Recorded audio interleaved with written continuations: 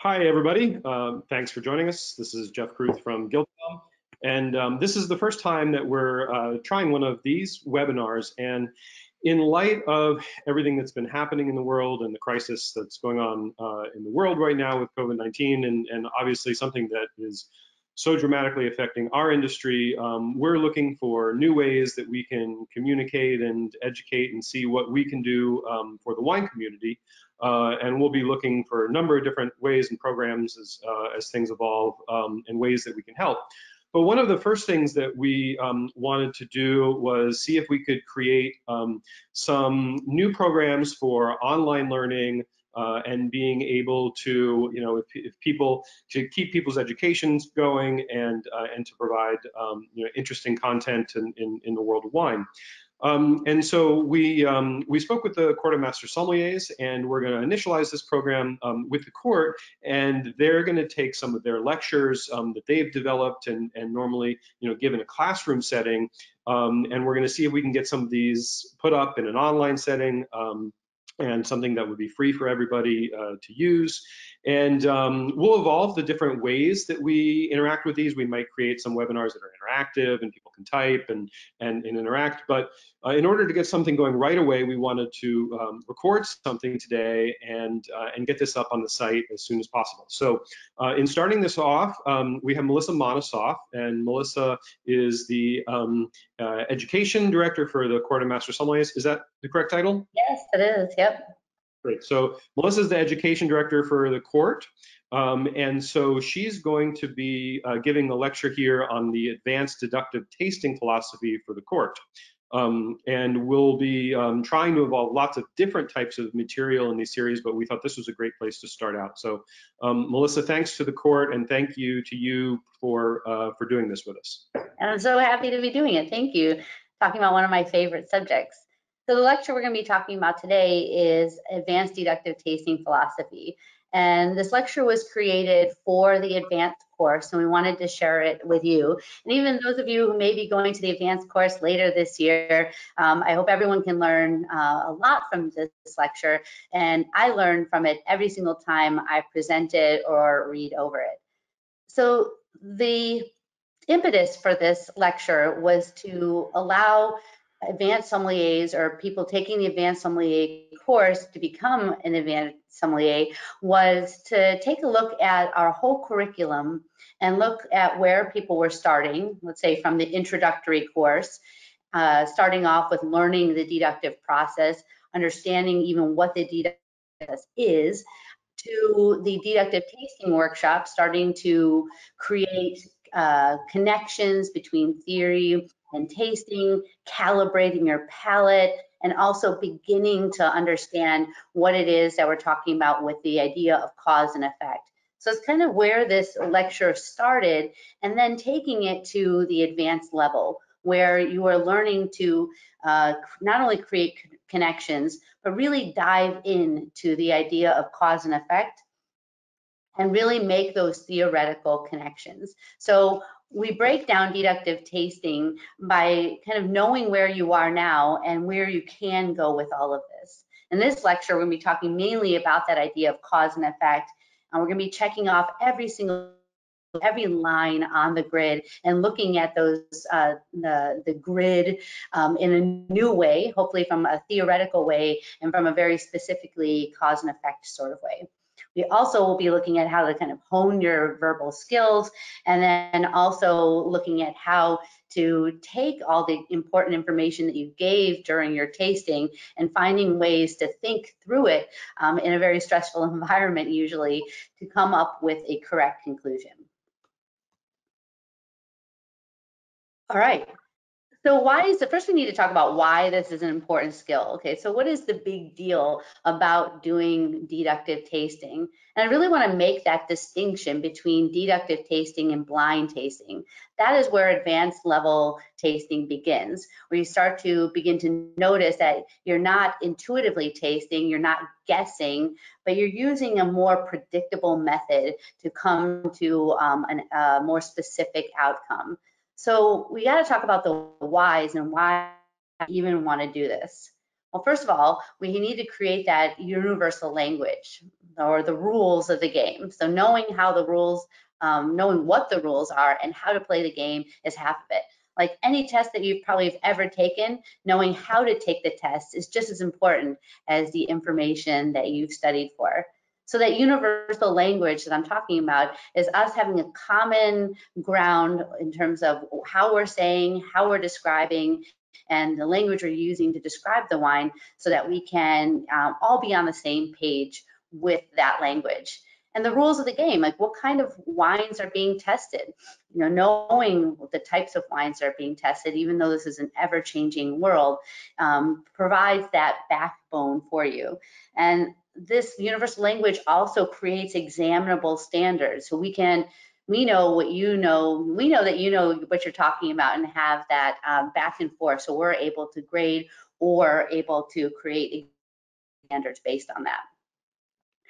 What we also want to talk about important skills is understanding the whys or what the important big rocks are, meaning the big rocks are the important things about the wine that you described. I mean, that whole grid that we talk about so many different things, but being able to pick out the most important things that you talked about in order to kind of make sense of all of the descriptors that were used in order for you to create or come to a logical conclusion. Then we talk about the deduction, the art of it, or the idea of using the grid or blind tasting or the act of deduction, not guessing, as I mentioned before, or not intuitive tasting where you smell the wine and you're like, oh, I know what this is, and you create an entire grid based on that idea. But more of that, I mentioned that predictable note or that predictable idea of the grid of that you're doing it the same way every single time, and you're using through method, and you're using a method, and through that method and the knowledge that you've gained, you're able to come to a logical conclusion. Also, emotional stability. I know that sounds kind of funny, but the idea of being present with yourself during your tasting. I know we might be thinking about 1,000 things, but being able to remain calm and being able to be with yourself so that you are remembering what you're saying and what you're talking about is half the game too. That's all part of the rules or the game or the rules of the game that you need to find for yourself in order to be successful in a deductive tasting setting. So that emotional stability is really important. It's really, maybe it's about meditation or being in a space where that you can listen to yourself. And that's one of the most important parts. Lastly, we talk about your ability to taste, that ability to evaluate, and through the practice using the grid. Great, thanks. All right. So one of the things, there's a lot of different ways to approach wine tasting and blind tasting, and the CMS method I think is a really powerful way to do that. And one of the things I've learned the most about in blind tasting was through the CMS method. I think it's important to realize that it's not the only way to taste wine, of course. It's not the only way to blind taste wine, but I think it is one that builds a tremendous number of skills and makes you a really good taster. And so in doing so, you're kind of consciously making the world much smaller. You're limiting the number of grapes and regions where those grapes could be from, and honing in on very specific things that are more objective and deductive, as you said. So don't think of this as, in my mind, the only way to taste wine or the only way to blind taste wine, but as a really powerful, well thought out way that helps you become a better taster, if that makes sense. And obviously in other programs you see, like in the Master Wine, they have very different approaches, and they might say, oh, these 4 wines are coming from the same grape, but they're made in a different style. Write about it. And that's another great exercise, of course, but this is a really smart, contained method that I think can make you a very powerful, blind taster. So, great. Absolutely, thank you. And I think that segues really nicely into what is the end game of all of this. I know we talk often about the exam itself, or if you're choosing to take an exam, but really it applies to real life in your job every day. As Jeff was mentioning, that there are so many different methods, and finding the method that works for you that is applicable to you on the floor as a sommelier in the restaurant or wherever it is that you work. So there are the realities of the wine world, and on the floor, you can't go to a guest and start reciting the grid about the wine, but you can apply this methodology for improving sales or improving your ability to describe a wine. And when you're able to describe a wine and you're able to apply your theory knowledge and your tasting knowledge to selling wine on the floor, that's where the magic is. That's really the whole point of all of this, or in the idea of exam versus real life. Also, I realized as I was going through the program and as I was studying, I became a better sommelier. As my theory knowledge improved, as my tasting ability improved, I realized I was better on the floor and I was better to my guests for that. And I think that all of this together, we can't think of the idea of the theory exam, the tasting exam, and the service or practical exam being in silos. They really all affect each other and really are important for becoming a better sommelier in the end. And likewise, using this blind tasting method for evaluating for value and also for service and hospitality. All of those 2 points are within the things I just mentioned, that as you become a better taster, you're able to evaluate better for quality. When you are evaluating for selection on your wine list and that sea of $25 Sancerres in the world, how are you able to pick out the one that's right for your program, or evaluate the wine for value, or which is the best of the bunch?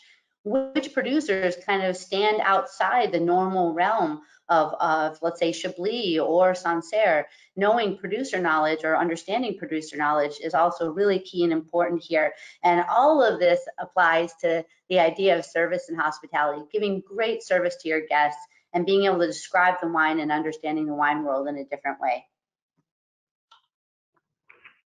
So what are the next steps here? The hows and whys, cause and effect. After that kind of lengthy preamble, let's get into the meat of it and how we are going to go about this. The whole idea here is looking at the hows and whys, or cause and effect. So what happened, or what is the thing that you see in the glass, and how did that happen? What caused it? So this goes through grape variety knowledge, viticulture, vinification, wine law, and typical styles or archetypal styles. This is all theory knowledge, understanding grape varieties, understanding viticulture, understanding how wines of the world are produced, understanding wine law, and having that experience of certain types of producers, or a broad depth of producers, is really all about theory knowledge. And here in this lecture, we are going to go through pretty much every single line of the grid, and it may feel a little tedious at times, but when you see how in depth you can look at theory knowledge with every single line on the grid and how it applies to that line, that it will bring a whole new light to how you're approaching the grid and how you're approaching the blind or deductive tasting evaluation in itself. All right, so here's our grid. This is the Court of Master Sommeliers grid, our deductive tasting grid. All right, and as you know, we have these lovely parts of the grid. Of course, the sight, what the wine looks like, the nose, what the wine smells like, the palate, what the wine tastes like, and we divide them into the palate structure and the palate itself, and then the palate structure, and then initial, and then final conclusion. All right, so for sight, as I mentioned, we are going to be looking at every single line of the grid and looking at the effect, what we see, and then what caused that effect. I'm sure many of you can think of some other ideas as to what caused the thing that we're talking about, but we'll mention a few here, and I look forward to your comments later about some other things too. So the first line of the grid, we have the clarity versus sediment. And the first line, we talk about the effect. So the thing that we say when we are talking, when we're evaluating the wine, is clear, hazy, or turbid. So when we see a clear wine, what happened? When we see a hazy wine, what caused that? Or a turbid wine, we'll see. Hopefully we don't see too many of those, but we might. In the beer world, we talk about that all the time. But here, the cause of these three levels is finding infiltration, how and why or how much, stabilization, cold stabilization.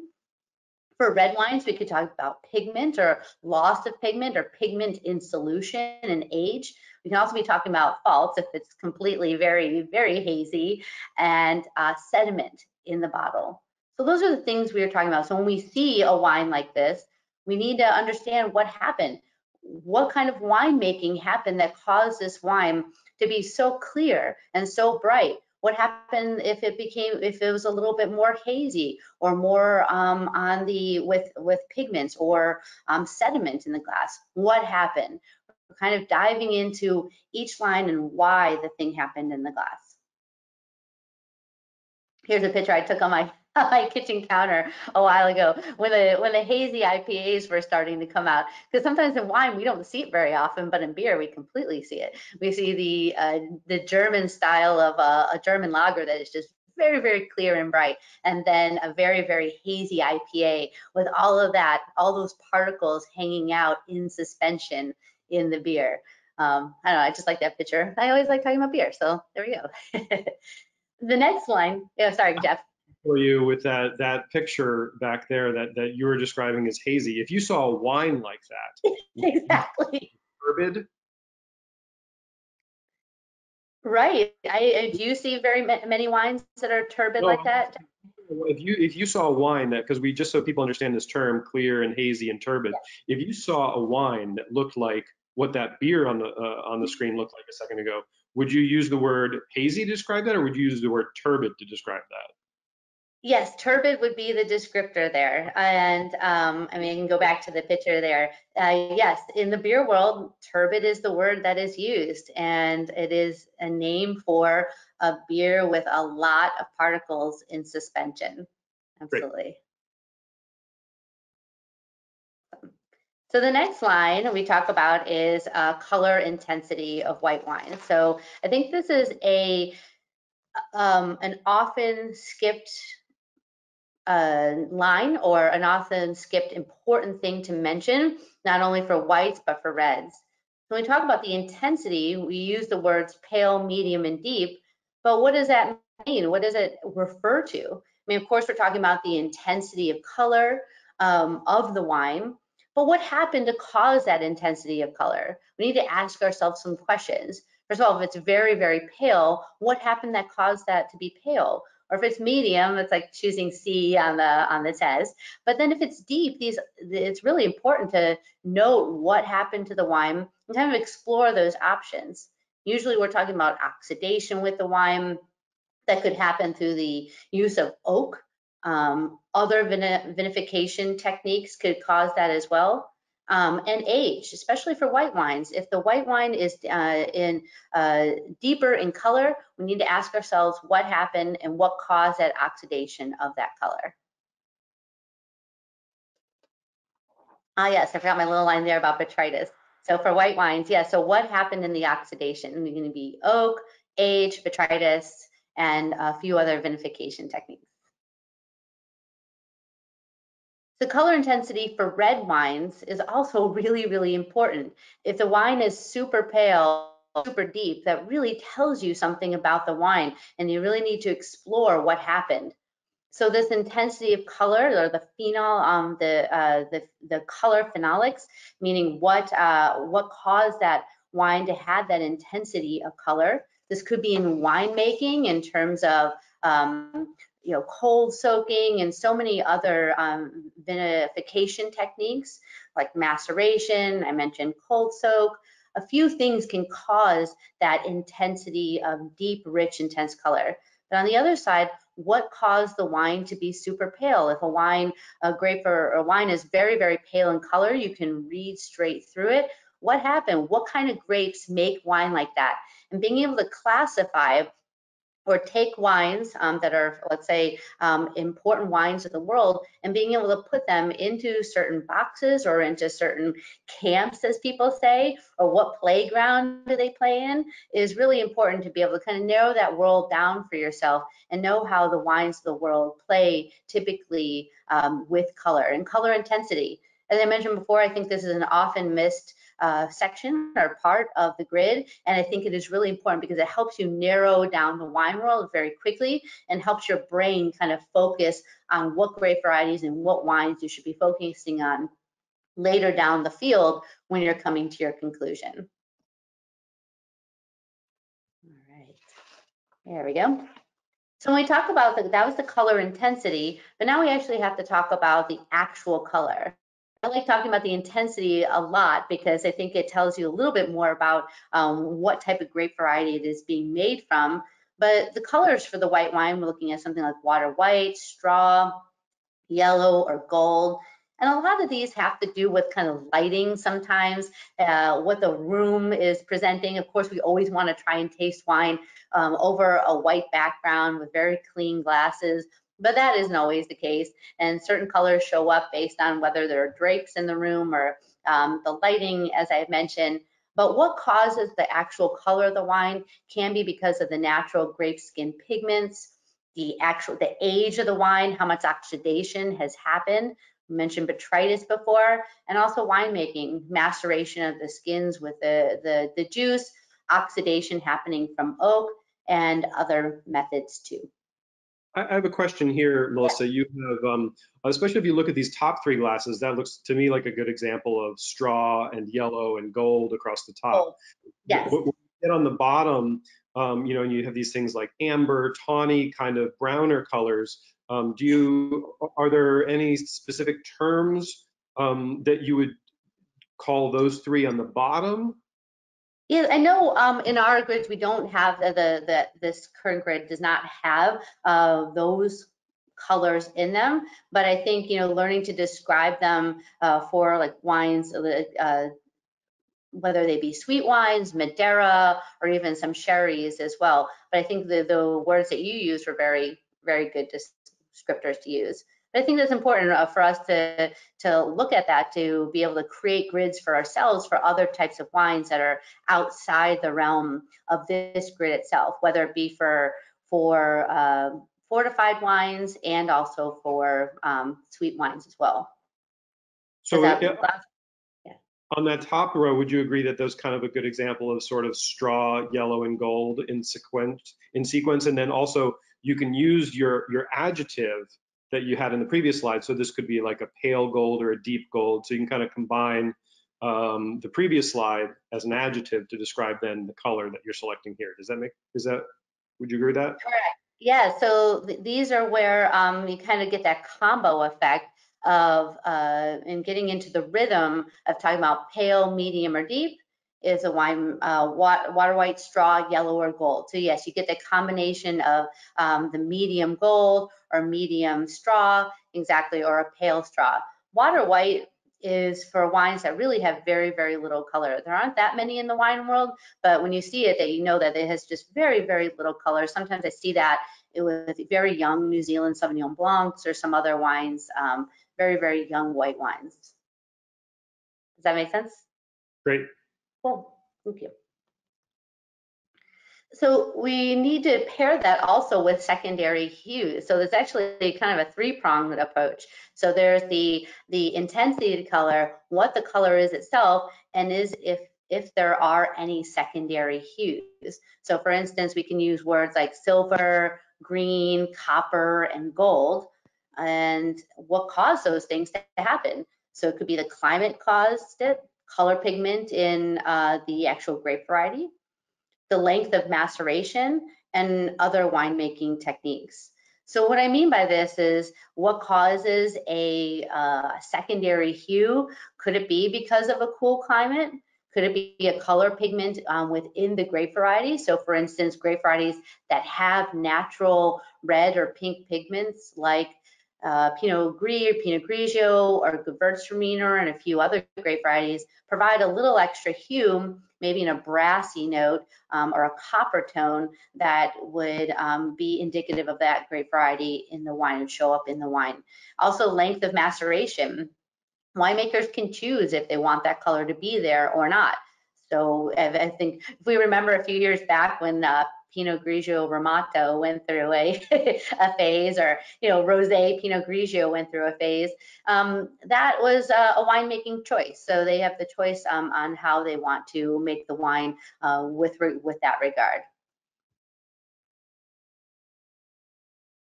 All right.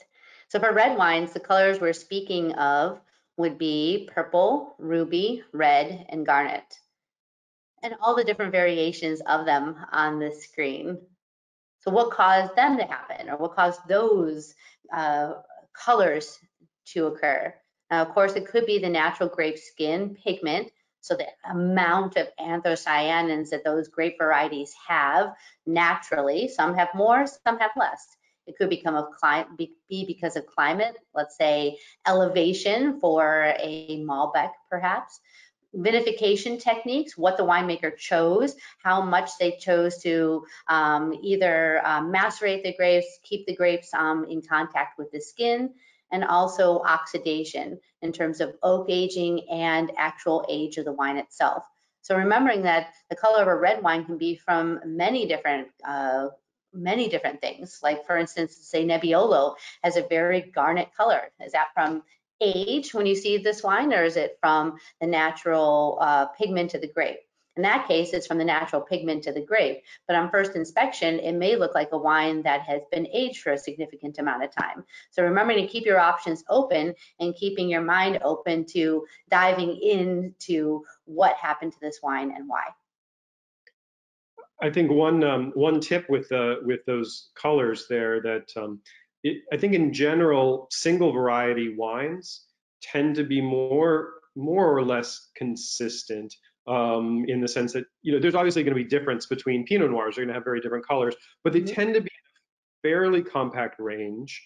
Where blends, you can often see a lot more variation within color. So if you take a wine like Zinfandel, which may often be blended, the difference between one Zinfandel in color, which has 100% Zinfandel, and one that has 20% Alicante Boucher or Petit Syrah or something, you can have a big shift in colors between different wines that are blends, even more so than with a single variety wine. I think at an advanced level, that's something that can be interesting to keep in mind.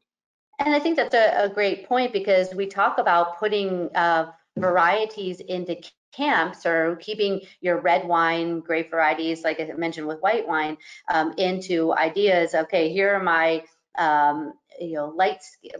light colored or pale colored red wines. Here are my purple, here are my ruby, here are my red, here are my garnets, and how they play amongst each other in terms of intensity and also color. But then there's the idea that you mentioned, most people don't know that Zinfandel on its own can be, a medium red or garnet color. But in the real world of winemaking, it is blended with Alicante Boucher or Petit Syrah most often. Or we can talk about the idea of a Beaujolais Village versus a modern cru. Those colors are very, very different based on quality level, and understanding that, and that part of the wine world is important for moving on to your advanced level or master level tasting. Thank you, Jeff. That was a great point. So that other point, and secondary colors for red wines, the hues that we might see are that third prong of the color evaluation in terms of orange, blue, ruby, garnet, and brown, how those colors play and what happened to cause them. So it could obviously be because of the grape variety itself, the age, whether it's young or old and has seen oxidation, vinification techniques, what happened in the winery to cause that, and even altitude, like I mentioned earlier about that Malbec. And vinification can be multi-pronged as well. As Jeff was mentioning, what happened in the winery. I know we've all seen many Pinot Noirs that are very pale in color, and then we've seen Pinot Noirs that are very deep and rich in color and almost purple. What happened there? A lot of things can happen. But the effect, or the words that we use for describing secondary colors, orange, blue, ruby, garnet, and brown are great indicators of, as I mentioned, age, and a great way to look for unique aspects about each wine.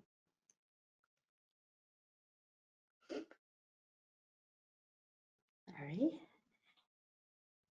As I mentioned, that three-pronged approach of the pale color or the intensity of color, and then onto the color itself, and then onto hue of the wine. That is the three-pronged approach of the color scheme or color noting that I was mentioning. And be able to get into a rhythm of noting all three of those in a very, quick manner, but also a very an evaluative manner that means something to you, that can give you clues for later down the road. The next line we talk about is rim variation. And rim variation can be tricky. And remember, we only talk about this with red wines. I know this is noted on the grid for both, but really we are just looking at red wines mostly. The effect is whether it's yes or no. No rim variation, or yes, there is rim variation. And what caused it if you see it? If you see it, it could be because of the grape variety itself, oxidation happening or aging, a youthful wine versus an aged wine, fermentation techniques that the winemaker has chosen to use. And here, what we're looking for is whether you're seeing rim variation, and how do you see it? What are you looking for? In a very youthful wine, a lot of times I'll just say that the color is clear or the same, a ruby from core to rim with a pink, youthful pink rim. And for me, whether there is no rim variation aside from that little pink rim on the wine, but it reminds me that I'm looking at a wine that is very youthful and very pink and ruby in color. But when you start to see those gradations of color, the gradations of a garnet wine in the center that becomes a lighter garnet, and then maybe an orange, and then maybe a brown on the top, you're talking about rings of color over time, and over time of aging, and what that could possibly mean as well to the wine. So you are talking about an aged wine if you are starting to see those gradations of color throughout.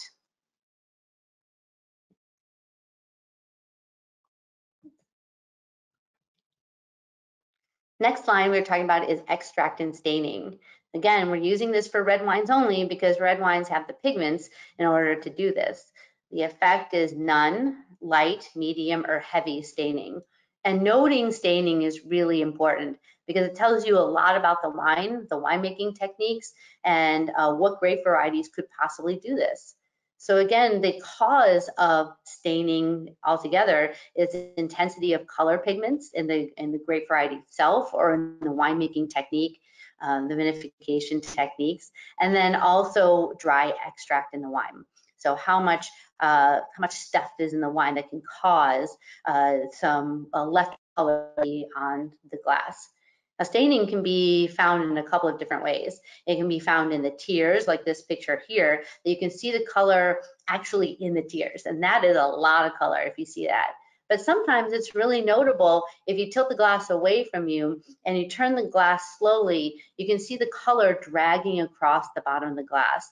And there are so many wines that I've seen that in, and surprising wines too. I see that in Beaujolais Village, in carbonic maceration. I can see color dragging across the bottom of the glass, and other wines that have that intensity of color and pigmentation in the wine itself.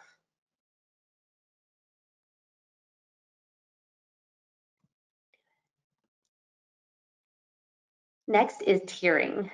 So that tiering that you see, light, medium, or heavy tiering, you're looking for the actual tiering on the glass, but remembering that that every glass is different, whether the glass was polished well or not, and what kind of rag, what kind of detergent was used when cleaning the glass. But something I think that is very important is not waiting too long for it. A lot of students, or even myself, you're just like waiting and waiting to see the tears happening. And sometimes they don't for a while. So noting that you see something or not, and come back to it when you do see something. It is important to keep moving on the grid, to keep moving through your tasting and not waiting too long for those tears to happen. So if you see something, say something. And if it doesn't come around right away, wait for it and you'll see it later.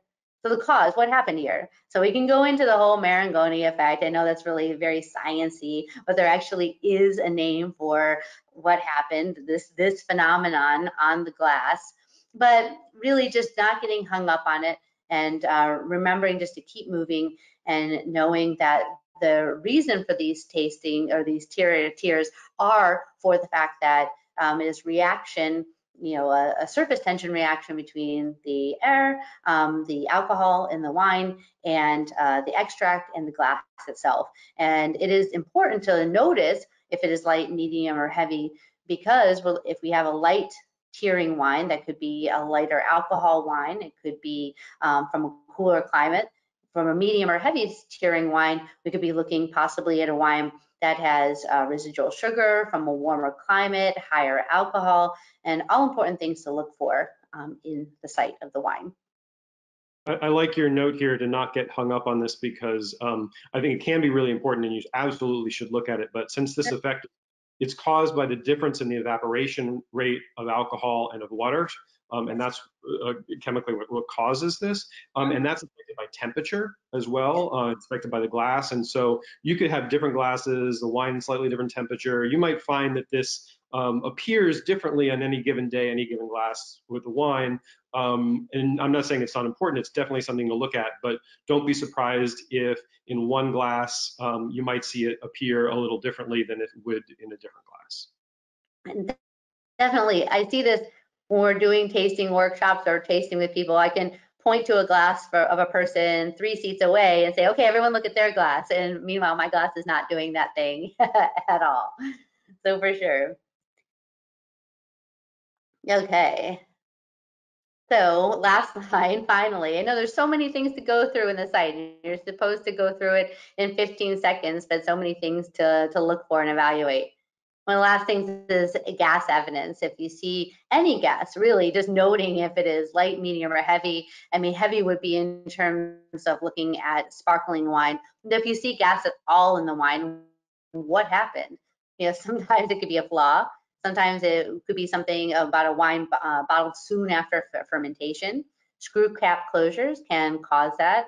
Carbonic maceration maybe, surly aging, and CO2 added as a preservative. So all of these things can cause a little bit of bubbles in the glass, and important to note because it could be from one of these things happening in winemaking.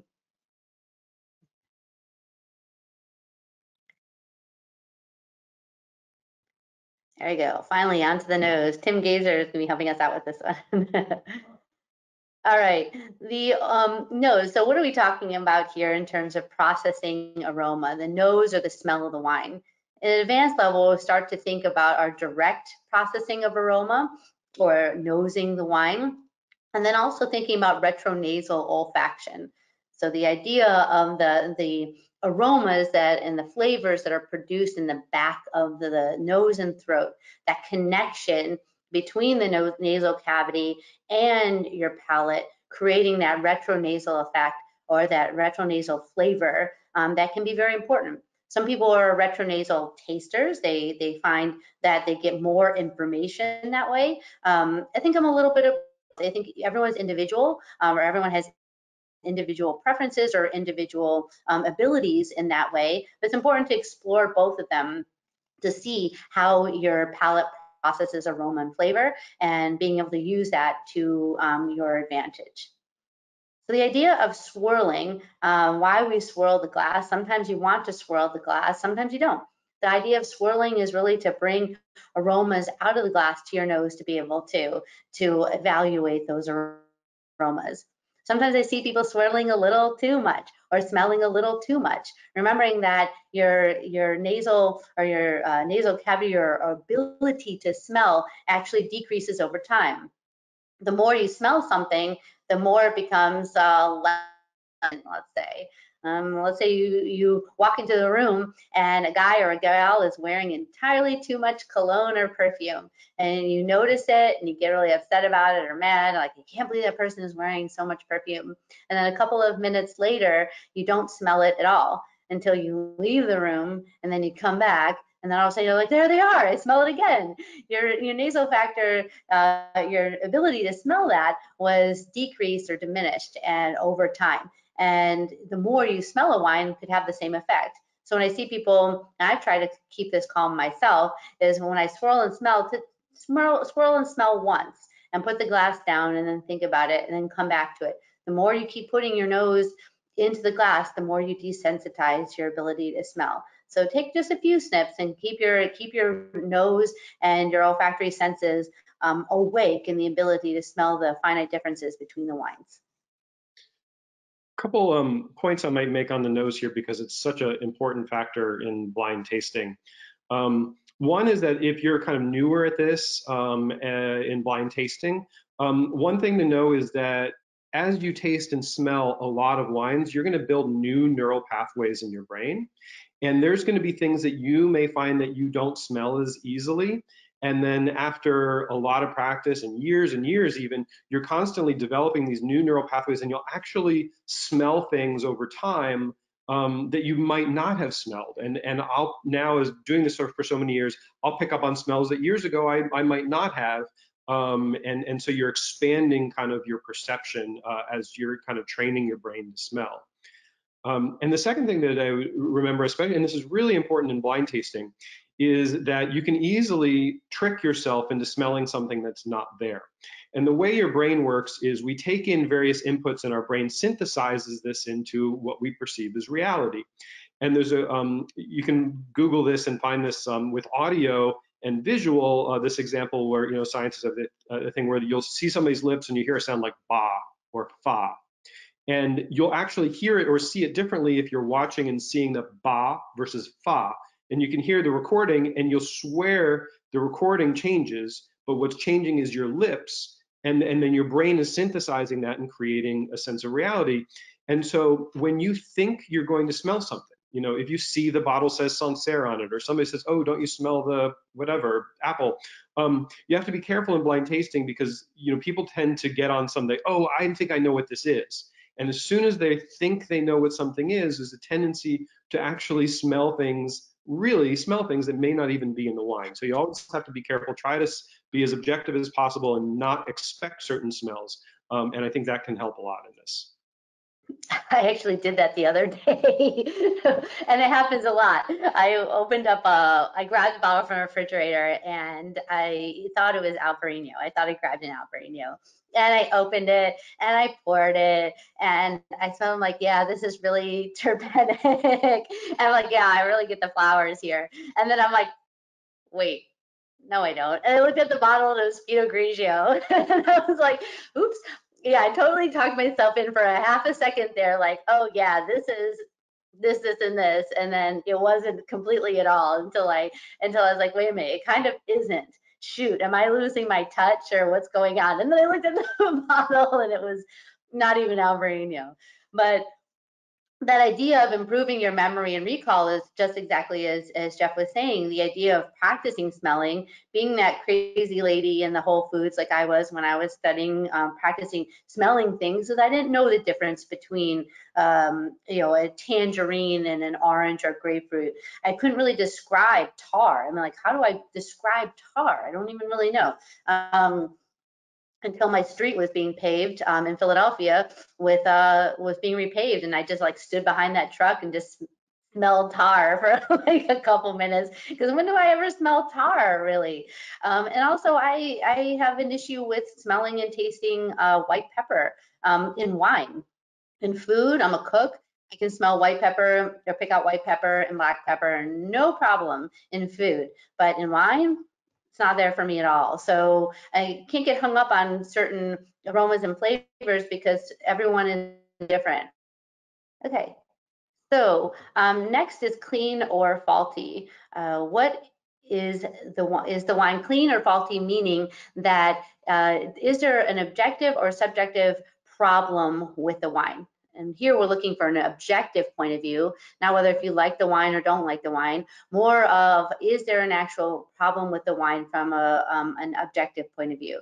We look at this through the idea of TCA, corked wine, sulfur compounds, VA, EA, Brettanomyces, oxidation, matterization, and there are a whole host of others as well. And here, some of these can be considered faults, and other of these can be considered very much part of the wine and a very distinctive part of specific wines. TCA, I think we can all agree on, is very much a fault. Sulfur compounds, we could be talking about any number of excess sulfur dioxide and other sulfur reductive compounds. And then VA, EA, Brettanomyces, or especially let's talk about VA and EA, can be very much a part of great wines like Barolo, Barbaresco, Brunello. We can be talking about that with some Bordeaux too. Brettanomyces, again, when appropriate, it's a very distinctive and often delicious, depending on the person, part of a wine. We could be talking about wines from Burgundy, from Bordeaux, Chateauneuf de Pape, and many others. Oxidation and matterization can be considered a fault depending on how it happened. Oxidation happening because of things that we mentioned before in winemaking or from botrytis or other things. And then matterization, the actual cooking of the wine. In Madeira, we like this, but in other wines, may be considered a fault as well. Yeah, I think this is something where there's a little bit of a fine line here of what's a fault and what is a feature. And I think it can be helpful just to think in terms of what do you think most, as you learn these things, what do you think most wine professionals, people who understand wine, who know what's going on, what do you think how most of them would feel? Is this something that's a level of a fault? So obviously, like you said, some wines you expect a little bit of volatile acidity. And they can be at some levels pleasant, and we're all going to have our own opinion as to what level is pleasant and what level is fault. But I think it's good to have a sense of, okay, in general, once you have a certain amount of one of these characters where most people in the wine business would say, yeah, that's, whether you like it or not, okay, great, that's fine, drink whatever you like. But most professionals would say that's probably reached a level where it's a fault in that style of wine. Absolutely. And when you're moving into advanced and master level tasting, this is where you dive into each line and learn about the causes and effects of each line. So actually this year at the advanced course, we're going to be doing a faults lecture. Well, we will be doing this. We'll be diving into like what happens that causes TCA and what is it that we find in the wine that leads us to know it's TCA. Or certain sulfur compounds like sulfur dioxide.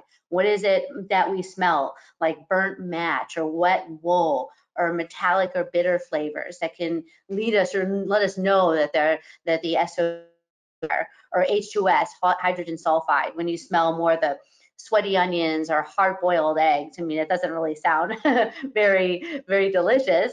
But then, thiols or mercaptans or reduction in wine. What does this all mean? And diving into the theory of all of that helps you understand winemaking and helps you understand what type of wines will show those types of things. And then when you find them in the wine, it may help you evaluate the wine in a different way and be able to come to a more accurate conclusion. Like with Brettanomyces, what are the things that you find that lead you to Brettanomyces?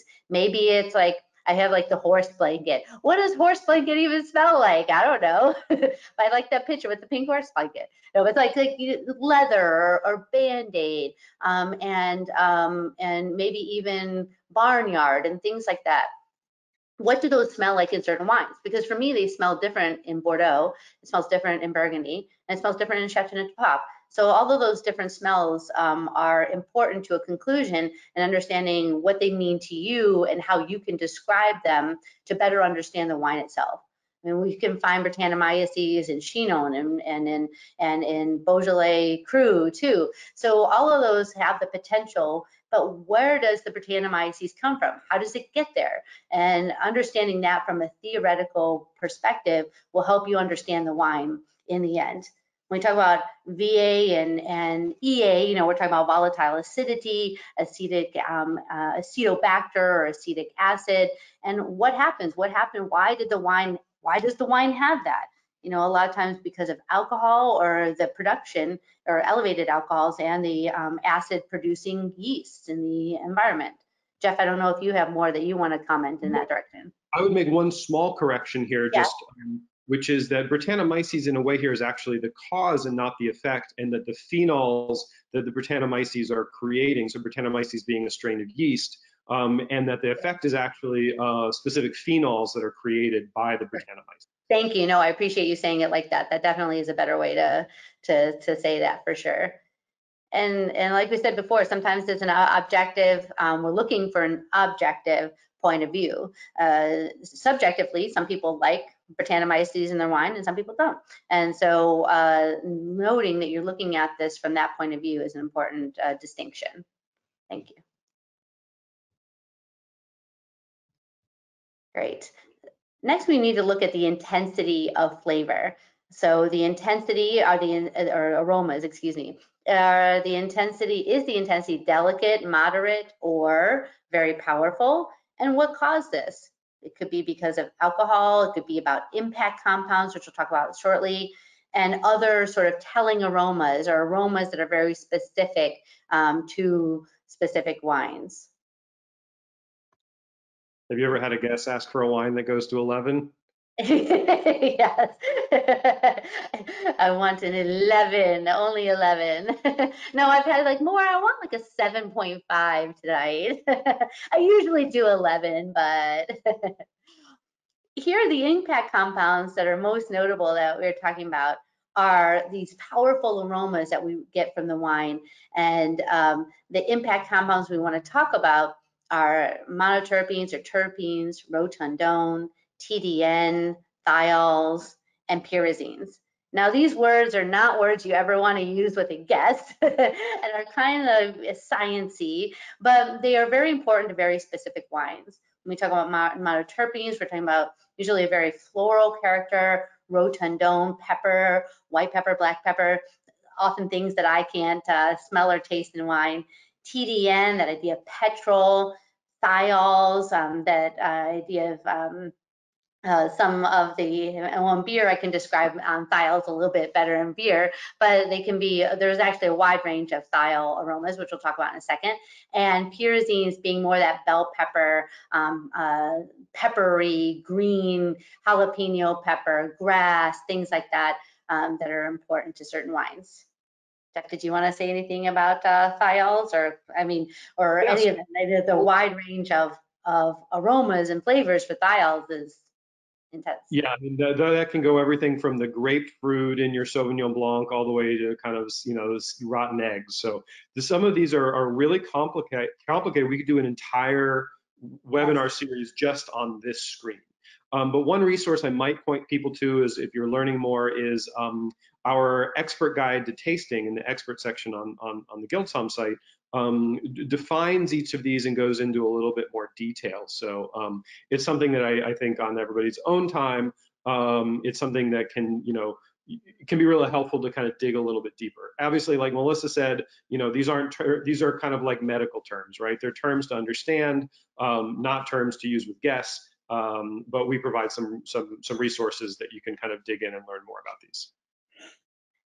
On the previous slide, I had mentioned some things about the powerful aromas being alcohol driven. I mean, some people may find that alcohol creates more powerful aromas. And then the idea of the impact compounds, which we just talked about, and then other telling aromatics that can happen through winemaking. And I think that's going to be an important part that we'll be talking about in a second too, is some of the other telling aromas or winemaking techniques that may happen in wine that can give you a clue as to what happened with the wine or how the wine was made. All right, so the next we have the age assessment. And the thing that we say, well, we'll talk about youthful, developing, and age. Youthful aromas, usually are caused by strong aromatic compounds, very primary, fresh fruit, fresh ripe fruit character. Often can do well with winemaking, and then we can move into the age assessment, looking at developing, which is slightly different. There, we're looking at things like oxidation of aromatic compounds, a little bit less fresh, a little bit more on the bruised side, a little bit more on the dried side, secondary notes for sure.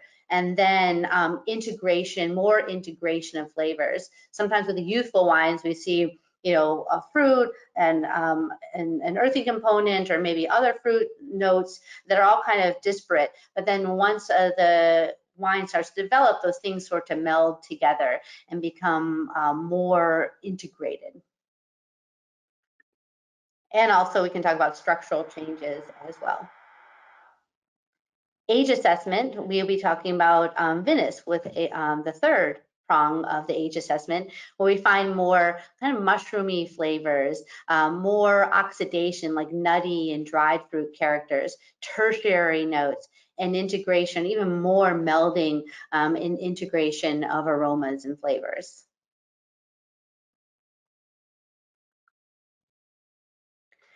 With white wines, fruit character that we are looking to describe as citrus, apple pear, stone or pit fruit, tropical or melon. And those are the big broad categories. When you want to dive in and get more specific is where you're taking your tasting to more of an advanced level. Are we talking about red apple? Or are we talking about yellow or green apple? Are we talking about what kind of pear are we talking about? A brown pear or a green pear? What is that difference between grapefruit, tangerines, oranges, lemons, and limes? They're all very different and describe very specific wines.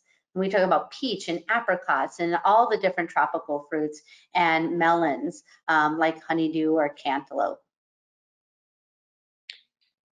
If anybody ever sees or hears the term pomaceous for apple pear, just people, if you find that confusing, sometimes people will refer to that kind of apple pear category as pomaceous. So citrus, pomaceous, stone fruit, tropical fruit. That's kind of basic categories for whites.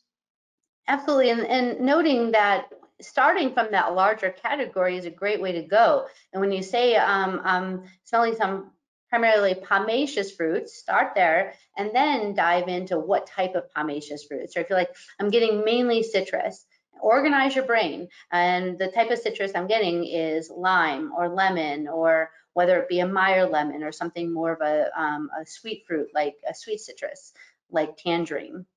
So organizing your brain in that way is really helpful.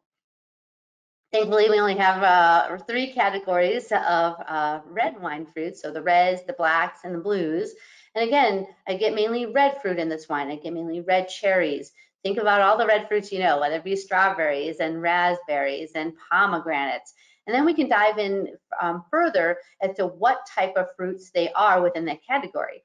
So you've got your red fruits, but what are your sweet red fruits, or what are your more sour or tart red fruits? And if you're describing more tart red fruits like cranberries and raspberries and maybe pomegranates, that really helps organize your brain and think about what type of wines present those type of fruits. Because it's very different for a wine that has a lot of cherry flavor, a lot of red cherries and sour red cherries versus those that really show up as being more of that kind of raspberry and cranberry aromas and flavors. And same for black fruits. We'll be talking about black currants, black berries, boysenberries, and there's only very few of those, and then blueberries for blue.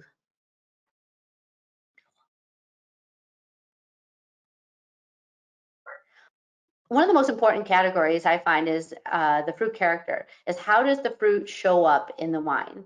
Is the fruit fresh, stewed, candied, dried? This really is very indicative of very specific types of wines. And yes, there are so many different ways to describe it: tart, ripe, fresh, baked, stewed, jammy, dried, desiccated. What does desiccated even mean? It's just kind of rotting a little bit. Or bruised fruits. Now, these are really important to be able to describe. And again, it's one of those things that it takes a little practice in smelling the things that you have in order to get the distinction. Whether you take a fresh strawberry and compare it to the taste and flavor of a jam versus dried or candied. Recently, I was packing my own grocery bags at the grocery store, and I decided to put my pears at the bottom of the bag. I bought fresh pears, but when I got home, I had bruised pears. So it was a very a good learning thing for me, because I'm like, oh yeah, bruised pears. That's what bruised pears smells like, because we describe wines often in that way. And taking all those little opportunities to smell all of those different fruits when you have the opportunity. So what causes these different types of fruit character effects? A climate, whether the climate is warm or cool, will be definitely decide if a wine smells or tastes like green Granny Smith apples or round, ripe yellow apples, or whether the wine smells like stewed strawberries versus fresh strawberries. That could be the difference between a Zinfandel and a Chateauneuf de Pape, or dried strawberries. Those are those little small differences in these fruit characters are really important to help you distinguish wines that can be very similar. Could be because of a vintage. Noting different vintages in Bordeaux alone, one vintage between two vintages, you will find very, very different fruit characters depending on the warmth or coolness of the vintage. And then also choices that the winemaker makes in the vineyard, how ripe they pick the grapes versus how unripe, and then also whether the grapes are raisinated, and also choices made in the winery as well. And what I mean by choices in the winery, sorry, I'll go back, is let's say you're talking about Amarone. With Amarone, winemakers choose after the grapes are picked to raisinate them in the winery. So that is a winemaker choice in how the change can happen between a ripe piece of fruit and a dried piece of fruit, or the character that the fruit lends in winemaking decisions. I think one thing that can be helpful as you're going through either grid and you're describing fruit is to think category, noun, and adjective. So your category here, say, is citrus. Your noun is lemon, but then don't forget the adjectives. That's a ripe lemon, a tart lemon. So when you're describing things, think of the category, the noun, and make sure to have the adjectives that describe, the type of cherry or lemon or strawberry. That's awesome. That's a great point. Thank you. Our non-fruit character, I think if I were to pick a few of the most important lines on the grid, this would definitely be one of them. And that non-fruit character can be so many things, whether it's floral, vegetal, herbal, spice, animal, or Brettanomyces, that barn note, petrol, TDN, butter, cream, bubblegum, dough, and beer. These non-fruit characters describe so many specific things about specific wines that it is important to really expand your knowledge and your using of these types of words. These are the impact compounds that we were talking about a moment ago, can be winemaking techniques, and can be things that happened in the winery and in the vineyard, like I just mentioned. So floral, when we find those wines that have heavy floral character, and I urge you to use whether the wine is light, medium, or heavy floral, or come up with a way of describing it for you that your brain can wrap around and notice if you use the word floral, that you're using it as a light floral or a medium floral, or using flowers that are very potent. Because if you say flowers for everything, you need to find a way for your brain to be able to distinguish the difference between something that's highly aromatic and something that just has a little bit of a floral character. I hear people use the word baby's breath a lot. Baby's breath don't really smell like anything, but I think about floral character as something like, do I smell it first and then I'm looking for it? So let's say I'm on my bike ride and I smell the honeysuckles are coming out. I smell honeysuckles and then I'm looking around, okay, where are the honeysuckles? I smell it before I see it. Or is it a flower that I see the flower and I'm like, oh, let me walk over there and see what it smells like. Those type of florals are very different. And not that you have to be an expert in whether, going to the flower shop and being able to distinguish between every flower, but a few really important ones like roses or jasmine and honeysuckles, and the potency of them are important to distinguish so that your brain can wrap its head around the type of flowers that you're talking about. Were you gonna say something, Jeff? Well, I think with something like floral, it can be helpful also to tie back to some of the actual causes that you talked about in your previous slide. And there can be multiple different chemical compounds that can cause floral aromas. And two to be aware of are esters and terpenes. And there are others that you can talk about. But for example, a lot of the most young wines have a kind of slightly floral character caused by esters from the fermentation, and those will change the longer it's been since the fermentation. And those can be quite different than the terpenes that exist as precursors in the grapes. If you taste a muscat grape or a Gewürztraminer grape, even in the juice itself, it can be floral. Those kind of terpene-driven floral aromas can be much more intense than some of the ester-driven aromas that might fade with just a little bit of time and bottle, etc. Absolutely, and noting that what kind of grape varieties may show that. Again, on that intensity scale, is it a low, 1 to 5 on a more of an ester scale? Or are we talking about terpenes when we start heading into like the 5, 6, like Riesling, Albarino camp? Or are we starting to really get into those highly terpenic grape varieties? And so thank you, it's really a great note. When we talk about vegetal or herbal, it's important to distinguish between the two of them, because sometimes things have green notes that we need to be able to distinguish. Is it actual vegetables like asparagus or peppers? Is it as intense as a pyrazine or a pyrazine that we're talking about, bell peppers or jalapenos? Or is it a light fresh herb? Is it herbal like rosemary or thyme or things like that we find very fresh and in a field? Spices, we could be talking about black pepper or white pepper, or we could be talking about the spices noted in oak. Usually when we're talking about oak, we're talking about other types of spices, but here we could be talking about many different types of spices that would lend itself to unique flavors in the wine. Animal and barn for possibly Brettanomyces. We talked about petrol in Riesling. Butter or cream we would find through winemaking decisions through malolactic fermentation, and whether we find butter notes or more creamy notes.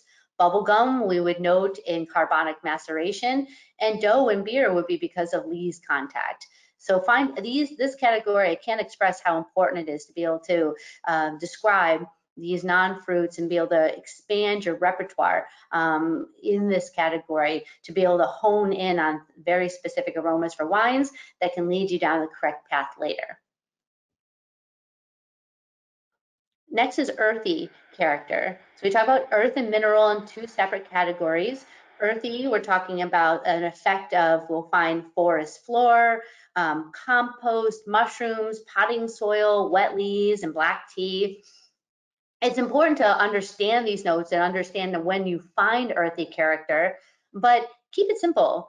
I see a lot of very unique tasting notes for people, but noting if it's there, if it's not, if it's forest floor versus compost. Compost is a little more stinky, as you probably noticed, or button mushrooms or potting soil, wet leaves. Just keep the verbiage simple. Sometimes you really do notice something that is completely unique and different in that earthy category. But noting whether it's there or whether it's not there is the most important thing, and then being able to describe it a little bit more fully in very simple terms is okay too, is the second most important thing. Next, for mineral character, same thing, noting that it's there, whether it's whetstone, limestone, chalk, or slate or flint, and the intensity of it. Just like with the earthy character, whether it's intense or not, whether it's there or not, and being able to describe it. You are able to say just mineral, but give us a little bit more descriptor, like whether it's whetstone. I know it's very hard to distinguish the difference between limestone, chalk, slate, and flint. Yes, you can go out and start licking rocks. Sure, why not? But really, the idea is noting the differences between them in certain wines. If you're able to distinguish chalk or what chalk feels like or tastes like, let's say in a Chablis, for instance, whether that's real or not, or whether that association is true, being able to recognize it in certain wines is important, just being able to describe it as well.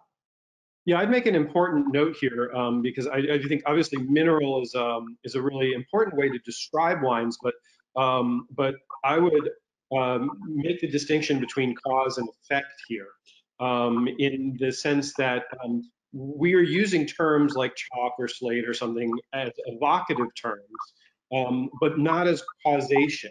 Yeah. And so in the sense that, when you're smelling something that you might describe as chalky, these are sulfur compounds that you're smelling. And these are coming mostly from the actions of yeast.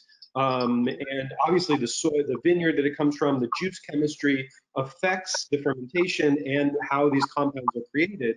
But most of these compounds are sulfur compounds that come about during fermentation.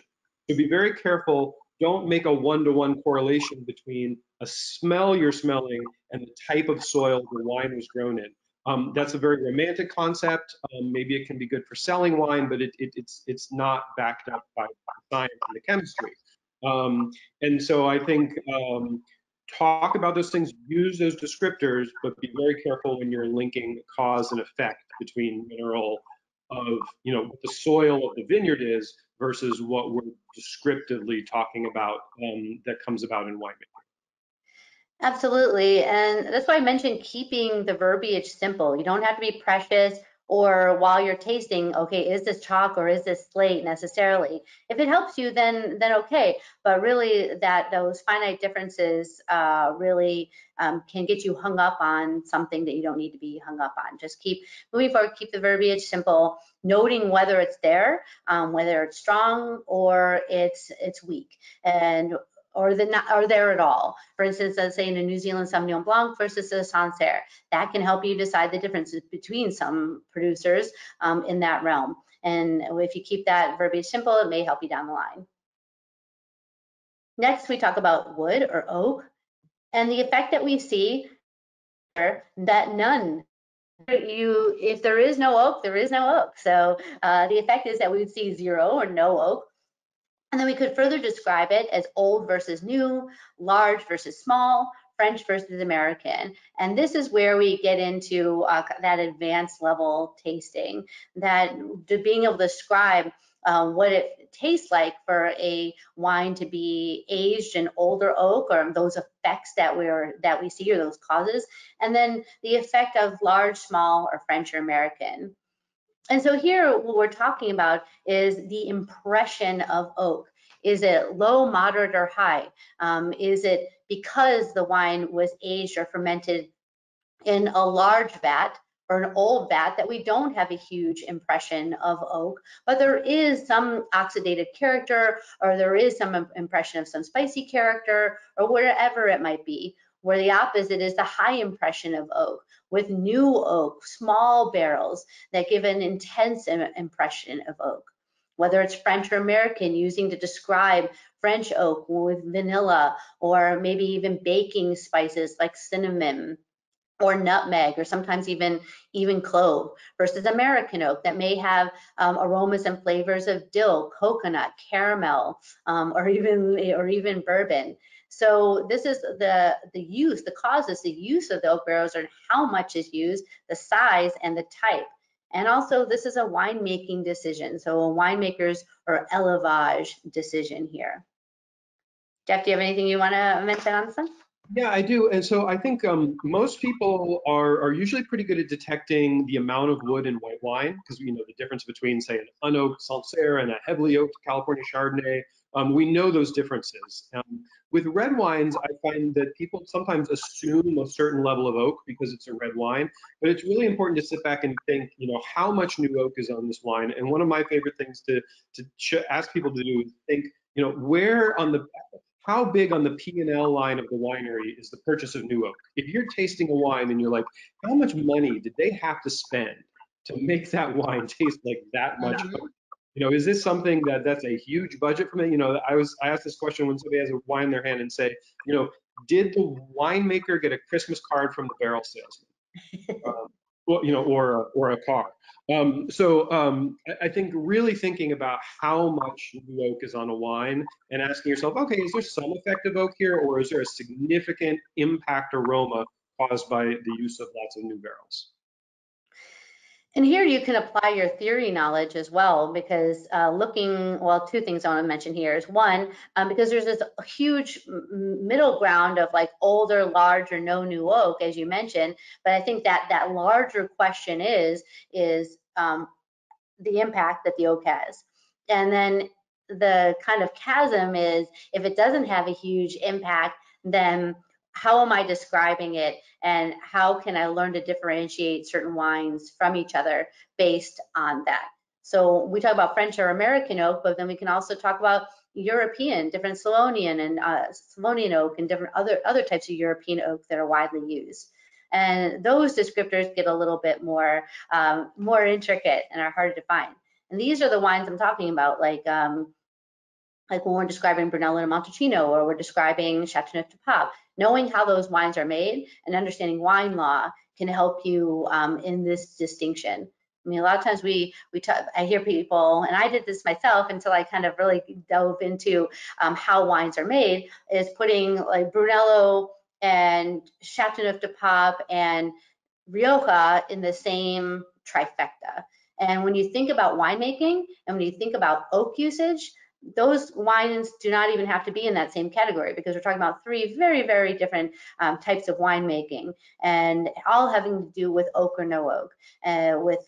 With Rioja using new oak, or American oak a lot of the times, sometimes French oak these days too, to Chateauneuf du Pape that on most cases we do not use new oak at all, more cement or best. And then we have Brunello di Montalcino in large casks of Slavonian oak often. So when we dive deep into how these wines are made, you can find these really expressive distinctions that can help put to bed a lot of those trifectas or those easily confused wines.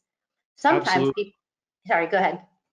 You can think of it as winemakers are very good at tasting oak and wines because as a winemaker, if you want to go get a used barrel, for somebody, say it might cost you $100 to get a used barrel, and you're going to make 25 cases of wine out of that. To get a new barrel is going to cost you over $1,000. So if you can taste the wine and say, all right, did this cost over $1,000 in oak to make 25 cases, or is it something that I could have done for $100? And obviously, when a winemaker is spending that $1,000, they're going to know the difference between those two wines, and it's something as a blind taster you should really be able to learn to distinguish. One other distinction I find that runs people into trouble, and even myself, I did this recently, is the idea of lees versus oak. That's often one that is mistaken. So the idea that lees can cause a slight vanilla character, or I don't want to go as far as saying toasty, but the yeast causes an aroma that people, myself included, have mistaken for oak in the past. And again, I guess it was Alvarinho again. I did it again with an Alvarinho recently. I tasted it. I'm like, is there oak on this wine? And it wasn't oak. It was just the And lees. maybe also what could contribute to that is diacetyl. Mm-hmm. Of malolactic fermentation, creating diacetyl, a lot of Albarino is going to go through a malolactic fermentation. And depending on how you do that, you could leave various amounts of diacetyl in the wine, and diacetyl gives that kind of buttery taste that you can easily confuse the taste of diacetyl with the taste of oak. Right, and that goes back to your theory knowledge on compounds or winemaking techniques like malolactic fermentation and how they're presented, and lees contact and how they present themselves in the wine. And a winemaker's choice, whether that diacetyl shows up or not, and whether it presents itself as a buttery character or whether it presents itself as a creamy note. And those, as I mentioned before, are all winemaking decisions. Great. So next we finally, hey, Bobby, move on to the palate. So the first thing we do when we get to the palate is to review. Now, some people I know, and I meant to mention this before, and I guess I should do this now because this is important, is that to choose what works best for you in terms of working with the grid. Now, this is the grid that we have set forth in a certain methodology going through, but you can make it your own, knowing what best works for you and your body and your taste buds, all of those things. And that's a really important thing to know here because many people start off with some structural elements when they review the palate. So they may start off with sweetness and body. They could start off with the entire structural note of the wine and then move back to the fruit and condition. You can do it any way you like. Whatever makes sense to you, whatever works for you is the most important thing, just knowing that. But here we're going to be talking about fruit first, and then we're going to be talking about the structural elements later. So the first thing we have here is reviewing the fruit, fruit condition, non-fruit, earth, mineral, and wood. And that is a pretty straightforward in terms of what you have seen in the wine, reviewing the fruit character. But the big thing to note here is something changed? Now, going through that road, yeah, I confirm lemon, I confirm lime, I confirm peaches, whatever it might be, but that is fine. But really, this is your time to slow down and see what is happening or what happened in the wine. Did the fruit change? Was the fruit ripe strawberries on the nose and became tart strawberries, tart cranberries, and maybe some craisins or something on the palate? What happened? What changed with the fruit? What changed with the not fruit? Do you notice earth on the palate and you didn't notice it on the nose? Did you not notice the earth on the nose and here you're noticing the earth and mineral on the palate? Were you not so sure about what was happening with the oak on the nose, but on the palate, you're going to give your full evaluation. This again is one of the most important parts of your entire tasting. Noticing that difference is what's going to get you or start leading you down the correct area of the field to get to the most accurate conclusion. So then we move on to structure. And first of all, we talk about sweetness. Is there perceptible sweetness in the wine? Meaning, is there perceptible sugar left over in winemaking in the wine? We describe this as bone dry, dry, off dry, medium sweet, and sweet. I know there are so many descriptors, and how each of us uses them is different. For me, noting whether the wine was bone dry or dry really had to do with, wow, I mean, so many things, but dry was pretty reserved, bone dry, excuse me, was pretty reserved for old world wines or white wines that just really were just nearly austere. And then dry, maybe a little bit more of a ripeness, more towards kind of maybe New World or riper wines. And then off dry and medium sweet is hard to tell the difference between some, but in terms of German Riesling, in terms of other wines with perceptible residual sugar. And then the other ones, sweet and lusciously sweet, reserved for definitively sweet wines. Meaning, I don't want to give grams per liter here, but we're talking about I don't want to say the dessert wines of the world, but of the notably sweet wines of the world. And there's one more category or one more area I wanted to mention, and that is that idea of that in between the dry or off dry, those wines that show a little bit of perceptible sugar, like you're noticing a few grams, but generally the wine is pretty dry, but you're noticing a few grams of residual sugar. I find that in wines like sometimes Vouvray and Pinot Gris from Alsace, maybe even some Riesling from Alsace, and maybe even some Schmaragd Gruner Veltliner, that the wine is generally dry, but you're finding just a few grams of residual sugar that are important to mention.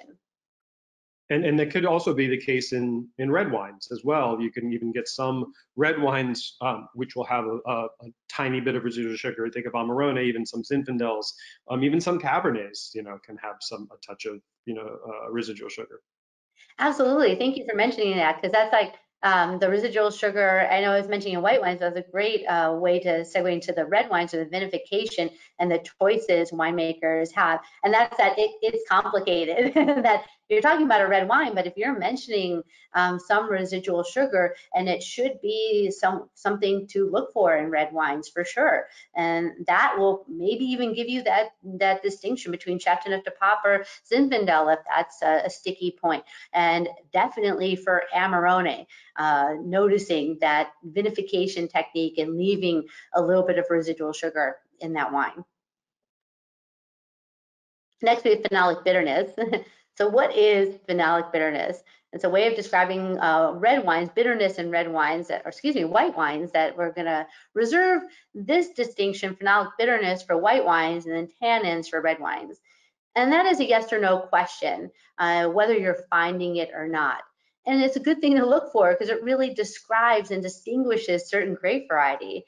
And this comes from phenols in the grapes and is a is caused during well, certain grape varieties can have these phenols, but also vinification techniques can be used to express them more fully or not at all.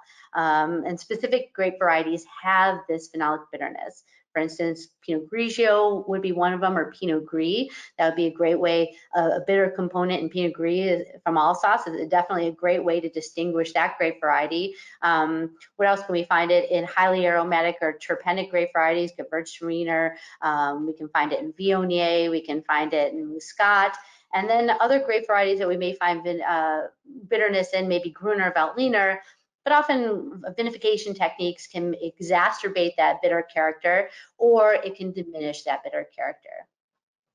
Yeah, and these bitterness, as far as I understand, can phenols being one main class of them, but terpenes themselves can actually be bitter. So sometimes the bitterness is not just the phenol compound, but there are other compounds that can cause bitterness as well in wines. But I think that bitterness in white wines is a really important way to distinguish between certain classic styles.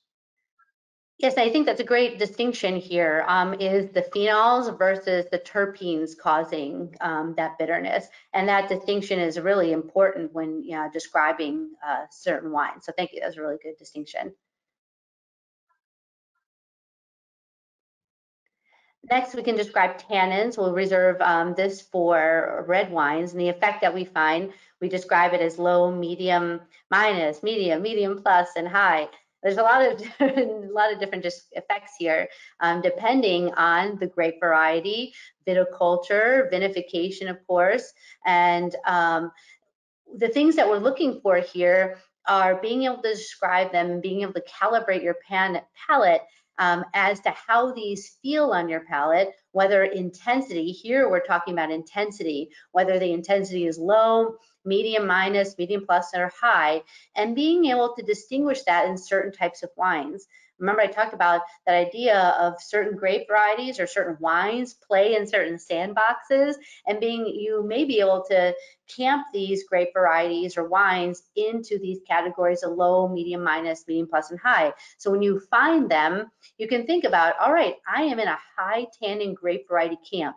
Which grape varieties provide high tannin? Pretty much all the time. There's 2, maybe 3 at best that do that. Same for low. Those big bookends or those big extremes and then working in from there can help you wrap your brain around what certain wines do, how they play, and what to look for when you find them in a tasting.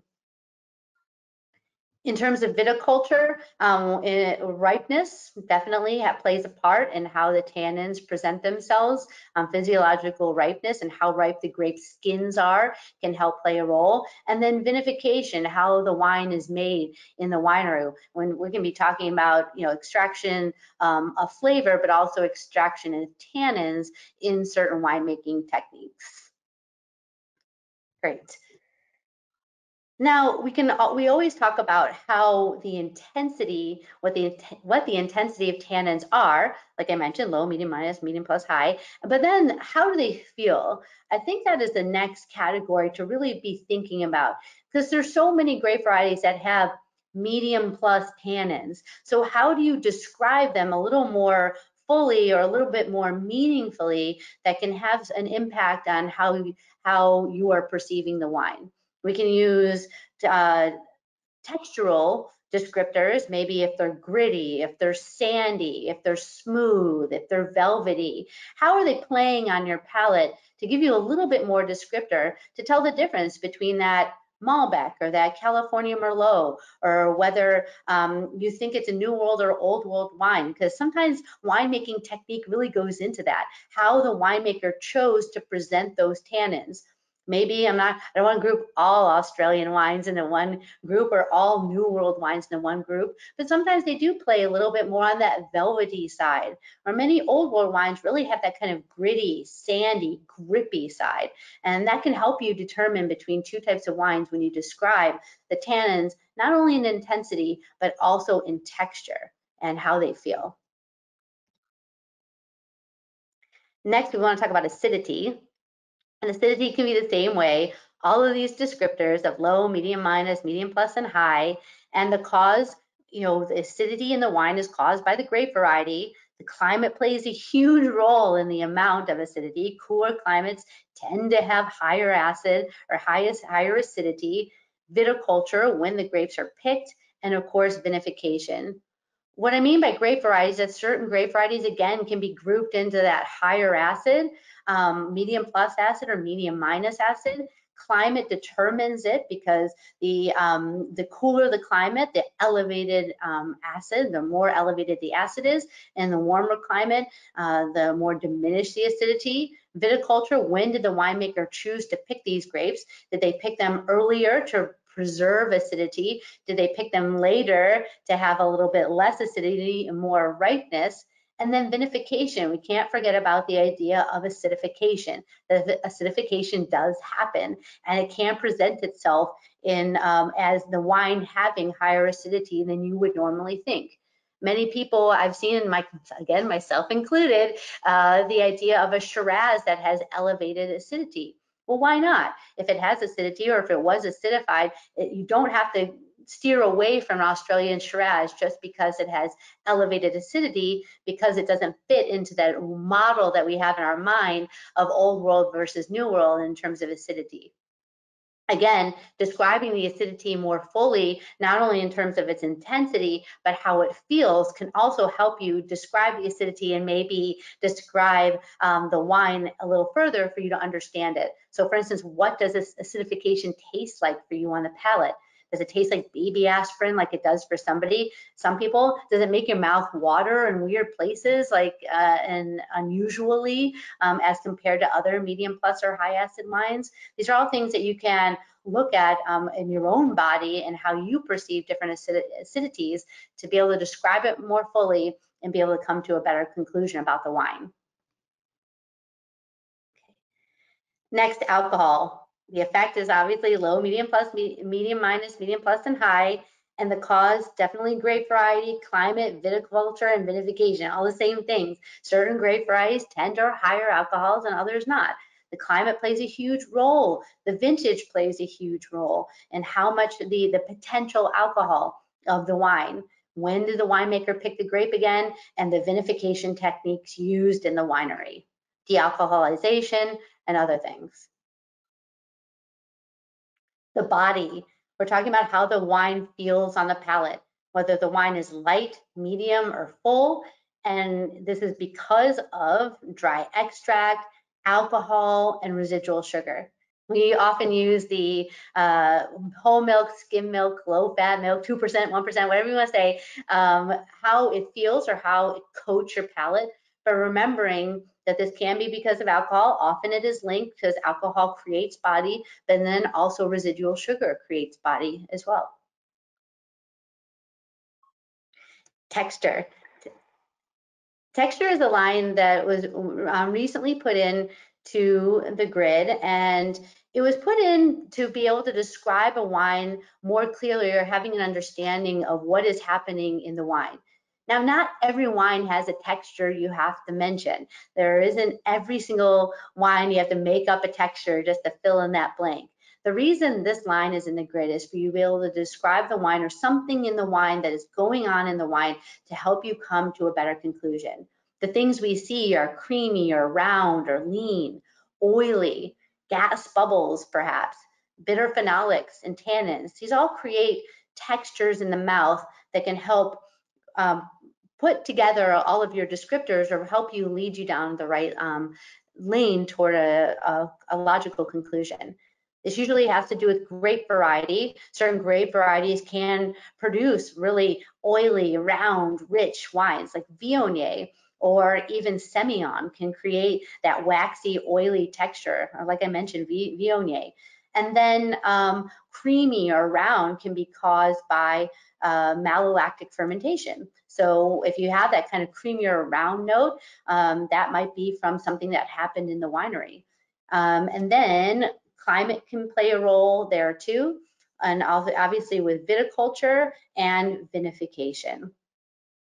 Did you have anything you want to mention there, Jeff? Are you at the end of the palette now at this point? Yeah, so this is the last one, kind of the texture, kind of bring home all of those things that you tasted, but then noticing some other things, other textures that may help you in your conclusion. So I'd like to make 2 points on the whole kind of structure section here, suggestion. The first is to be very careful with, when I used to do grade advanced exams, I remember, I don't know if you still see this, but a lot of people would have a disease which I would call MPS, medium plus syndrome. Yes. Medium plus syndrome is where you basically go through the structure and you call everything medium plus, Yes. right? Right.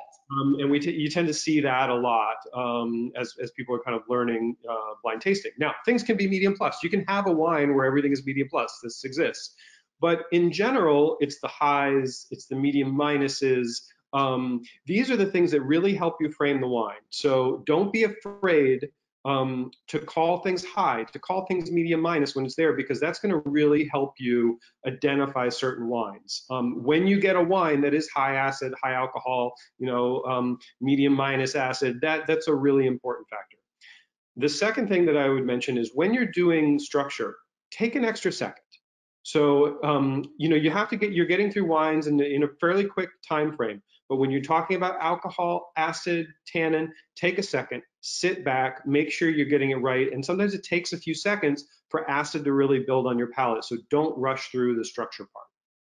Absolutely. And I think that's one of the reasons I mentioned it earlier before, is do it in a way that makes sense to you, or evaluate the palette in a way that makes sense to you. Is that if that makes sense to you to do the structural elements first, then go ahead by all means.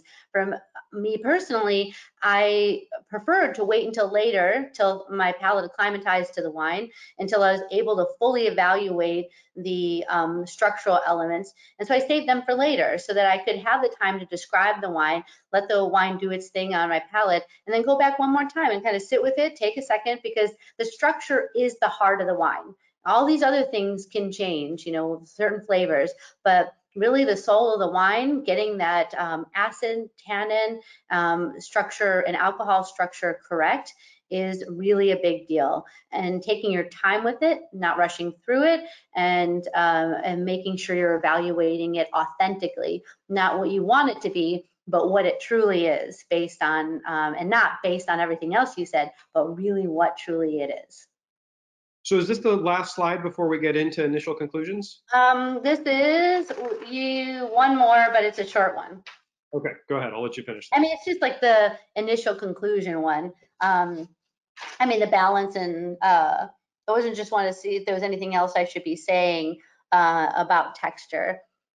Just mainly that textures just really can be very definitive of certain grape varieties, I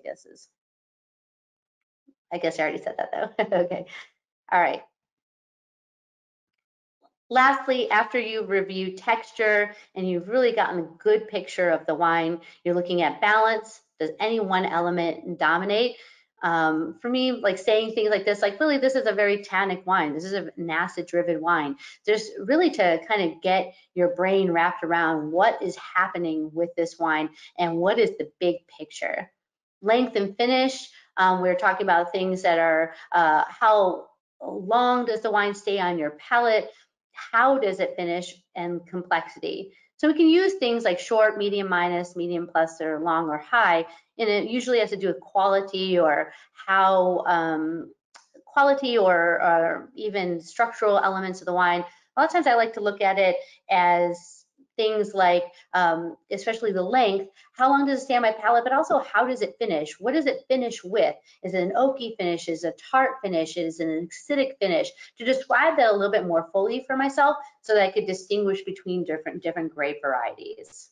Before we dive into the initial and final conclusion, I think it is important to remember why we've used the grid in the first place, and to remember that the grid is your guide, and that guide is like a mantra. So one of the most important things you can do for yourself is memorizing the grid and it becoming a mantra, something that you can hold on to, something that you can rely on, because the last thing you need is to get to your initial conclusion and wonder if you made your oat call, or wonder if you remembered to say acidity or tannins or any of your structural calls.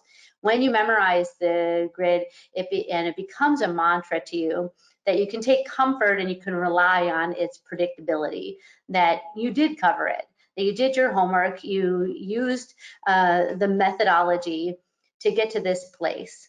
And tasting the same way every single time is really important. So when you start getting into that mode for studying for an exam, let's say, that you do the same thing in the same way every single time so that it is predictable. And you, as I mentioned before, you take comfort in knowing that you have covered all the things you needed to cover so that your brain can rely on the information you provided it and you can pick through the information. Now, that all depends on you having done this authentically, because I, like everyone else, have smelled a wine and have decided the entire grid based on what we thought the wine was, instead of using the deductive knowledge or using each line authentically and on its own and objectively all the way through till we get to this point. And that takes repetition, that takes practice, that takes a lot of motivation, but I promise it will pay off in dividends if you do. Because the last thing, as I said, you need to do is be worrying about at this point if you forgot to get a point here or there or mention something on the grid. So with that in mind, let's move on to where we are talking about what we will talk about for the initial conclusion. I like your idea of the mantra. Can I make one suggestion with that? Yeah. Mm-hmm. I think you can think of it as sort of the structure of the grid being the mantra, but the answers should not be part of the mantra. So to me, there's a difference between medium plus acid, medium plus alcohol, medium plus tannin, right? Don't let that be the mantra. Let the mantra be the alcohol is, the tannin is, Right. the body is, whatever that is, and then stop and add in your answer, but don't let the answer become part of the mantra. Right. Um, let the wine answer you, let the wine answer it. Yes. Um, but don't just throw these things, because I've heard that before, where people's actually they get into a rhythm where it's actually it's almost like rote answers as opposed to rote structure. Does that make sense? No, absolutely, because you want the structure, yeah, the mantra to be you hitting all the points, but your brain is able to pull out of it and give an authentic answer to the thing. Yeah, absolutely. I think, and that again is an important distinction, noting that you do it the same way every time so that you have that mantra. And even like we talked about before, the rule, those three things you say for color, whether it be the, intensity, the actual color, and any hues. And then with fruit, it's the three things of the noun or the category, the noun, and the descriptor. And those things are done the same way every time, but then there's like a little bit of a blank space open for the authentic answer to come through. Nice, cool. And that's, I think, here where we have a stop sign here is just stop and take a moment. So when you hit that initial conclusion, it's like a reset button in order for you to take into account all those things that you said previously. Take a breath, take a second, for you to kind of reset your body and reset your mind and move forward. And here is where we talk about that idea of funneling, the idea of big rocks, or on the guild site, they also have the game of 20 questions. So you're picking out some of the things that are the most important things about the wine that you can hold on to. So you're funneling all this information into the big rocks, the big ideas, the most important things, applying your theory knowledge to those, and then the mental game being, are you stable, or is your mind stable enough that you have the wherewithal to process that information that you have given to come to a logical conclusion. And this has to do with things that you found on the site, whether it be intensity or color, what you found on the nose in terms of fruit, earth, or and oak, and then palate and structure. What things stand out the most, funnel those things the most that are the most important things about the wine, and bring those down to your logical conclusion. So first we start with the possible grape varieties. So the effect is it a single variety or is it a blend? And we use variety markers, the regional presence of those varieties, climate matches, and structure. Now these things are, oh, and of course, winemaking. So these things all have to do with theory knowledge, as I was mentioning. Do you know the variety, the markers for a variety? Let's say you have Chinon. Where does it grow? Does it make sense for what you were saying? Does it match the climate that you have described? And the structure of the wine, does it match up for that grape variety? And in terms of winemaking too. Oftentimes, I'll think about the grape varieties or the possible grape varieties. Maybe you can throw in a couple, 3, let's say, and they all need to be pretty similar. I know sometimes it's hard to distinguish between a few different grape varieties, but over time with this practice, you will find that there's such disparate nature of so many different grape varieties and the way they are made and their climate matches that you can knock out some of those things that have held you up in the past. The next thing is old world or new world, and that is the presence of earthy character or not, the structure, which is usually climate related, fruit quality, whether it changes from the nose to the palate. Is it very ripe? Is it dried? Is it raisinated? What is the oak component? Is it a very oaky wine, more subtly oaky wine? Sometimes that has to do with old world, new world or not. So knowing that that can be part of the conversation, but often is not. The finish of the wine, is it more fruity or is it more acidic? And then also looking at specific varieties. If you're calling a I don't know, like to say Cabernet Franc from the New World. I mean, how many of those? There are quite a few, but noticing that you're calling the New World or Old World based on a specific grape variety that makes sense for your next conclusion. Next, we take a look at climate, whether it's cool, moderate, or warm. And this is caused by the fruit quality, ripeness, structure, like the acidity, the alcohol of the wine, and the tannin. Often for climate and old world or new world, I give reasons for it to make sure I'm on track. Because let's say if I go to old world or go to old world, new world and say, I think this wine is new world because of its predominantly earthy character. Okay, wait a minute. All right, so I'm trying to say a reason why I think it is old world or new world to make sure I'm on track. Because the whole time I was talking about earthy, earthy, earthy, or minerally, minerally, minerally, and then suddenly I'm going to New World, I have to have a reason for it. Of course, there could be a reason for it, and maybe you're hedging between a Sauvignon Blanc from Sancerre in New Zealand or a Cabernet from a very ripe, Cabernet Sauvignon from a ripe vintage of Bordeaux or from Napa.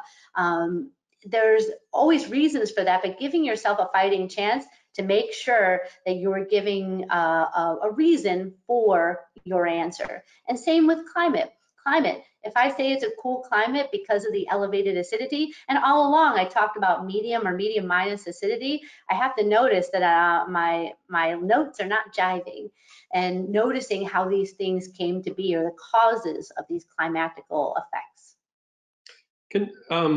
So I really like the slide on climate, and that's I think a huge thing for me in identifying wines. On the kind of old world versus new world. Yes, tricky.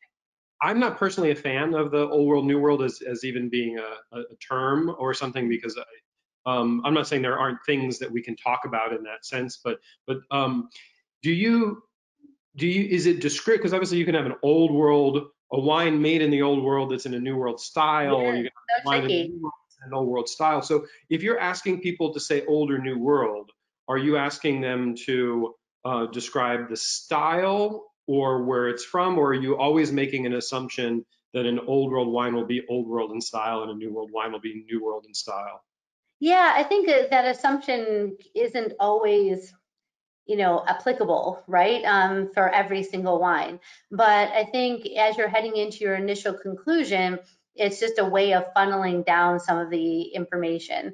Because of course, there are so many wines that we can talk about that can straddle those lines, that you're just heading in a general direction. But there are plenty of times where you're like, well, I'm not sure New World or Old World in my initial yet. Let me get to my final conclusion and go from there. see that a lot, and whether it be dry Riesling, whether it be, whether it be from Australia, or whether it be from somewhere in the old world, there's so many examples I can give in that case that it is hard an initial conclusion there.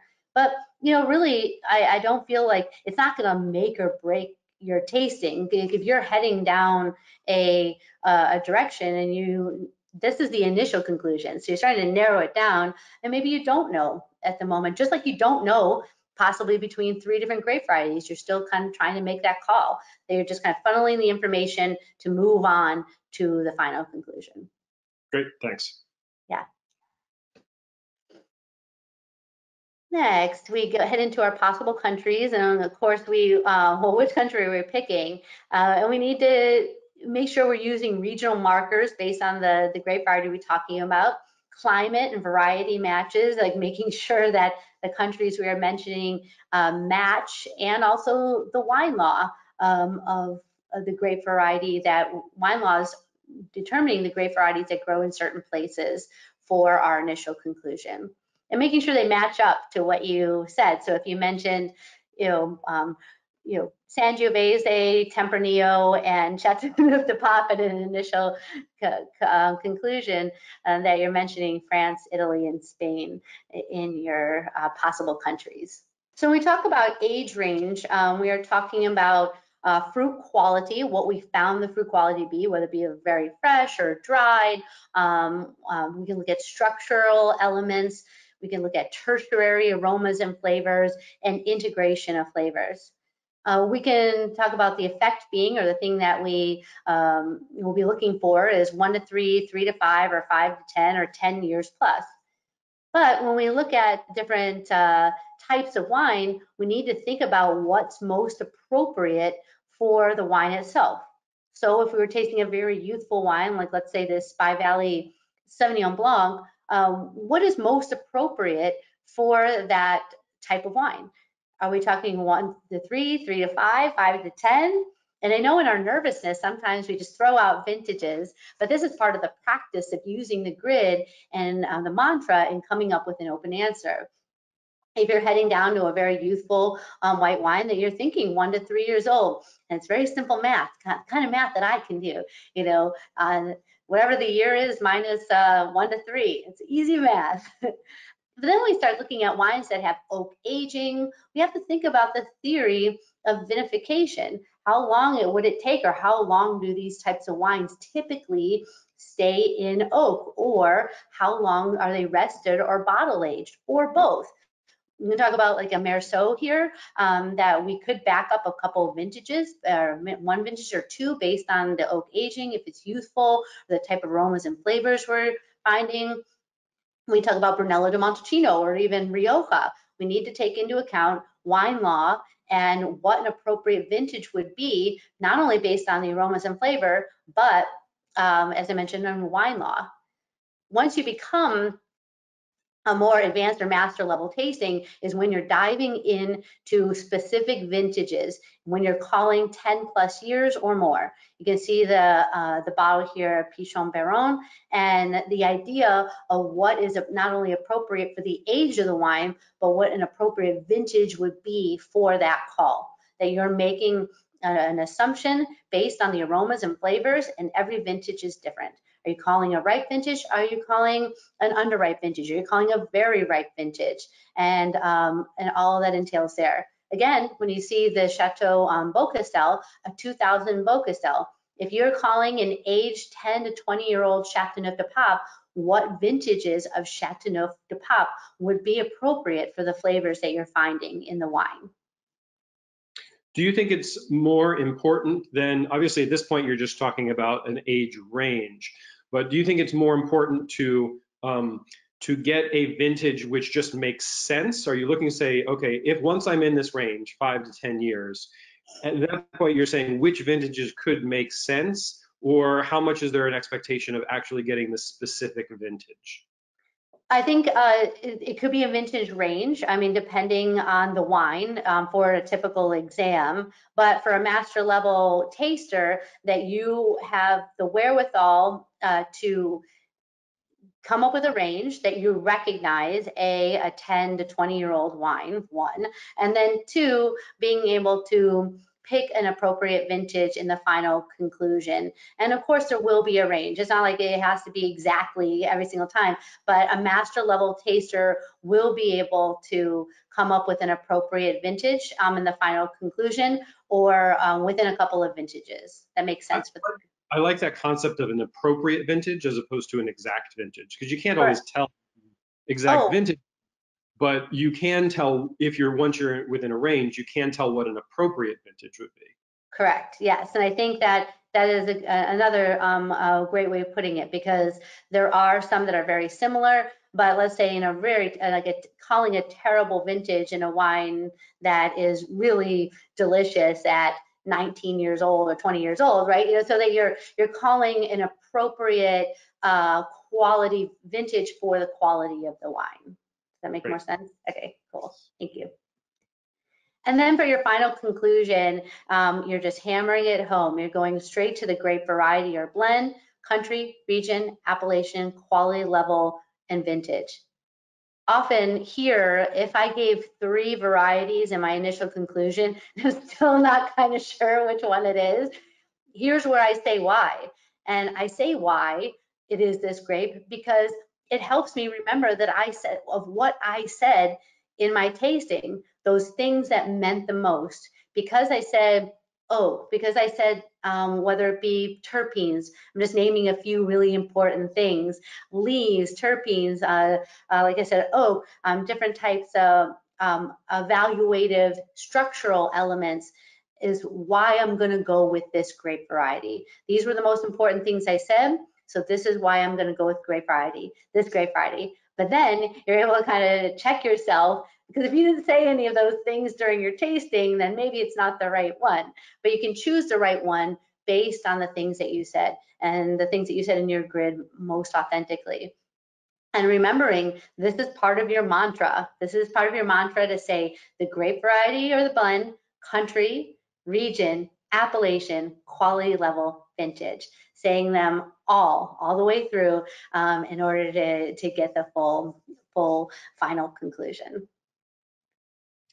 So do you mind if I ask you a few questions? Because this is such a big slide here. Do you mind if I ask you a few questions on a few of these? Just off of grape variety and blend, did the transition between initial and final here, can you talk a little bit about kind of the importance of laterals in grape variety, so that if you mention a grape that you think it may be in your initial, of just knowing yourself, what other kind of laterals or similar grapes do you always want to have in the back of your mind, so that you don't, forget, because it's easy in the moment to sort of forget and go, oh God, if I would have thought about Zinfandel, or if I would have thought about, Gruner, I might have actually got it, but I got this certain grape in my initial, and I forgot to kind of think through all the laterals. Right, I think that's a good point. I think laterals are different for everyone, but there are some typical laterals that people I speak of. When we've mentioned a couple of times the idea of Sangiovese and Nebbiolo, of course, those two always are always laterals with each other, but meaning that they have sometimes similar colors, sometimes similar aromas, similar flavors, and sometimes similar structure, depending. But really being honest about those differences. And here in that sort of a lateral, I think it is Nebbiolo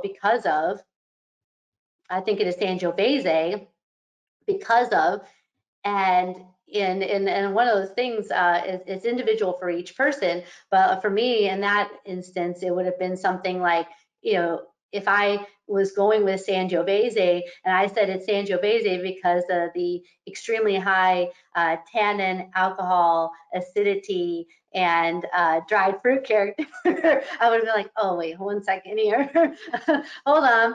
Or I think it's Sangiovese because of maybe some of the more herbal characters, or the type of wood, or things like that. You really have to think there, and you have to be able to have the wherewithal to take the time to think about what it is you said authentically in your tasting. And that's where the big rocks come in, or funneling the information down for yourself into the most important parts. and doing your homework with regards of winemaking, well, grape varieties of the world, winemaking technique, viticultural techniques, and what's happening today in the wine world. Because so much is changing that you have to be able to keep in mind quite a few possibilities of what could be happening in the wine world.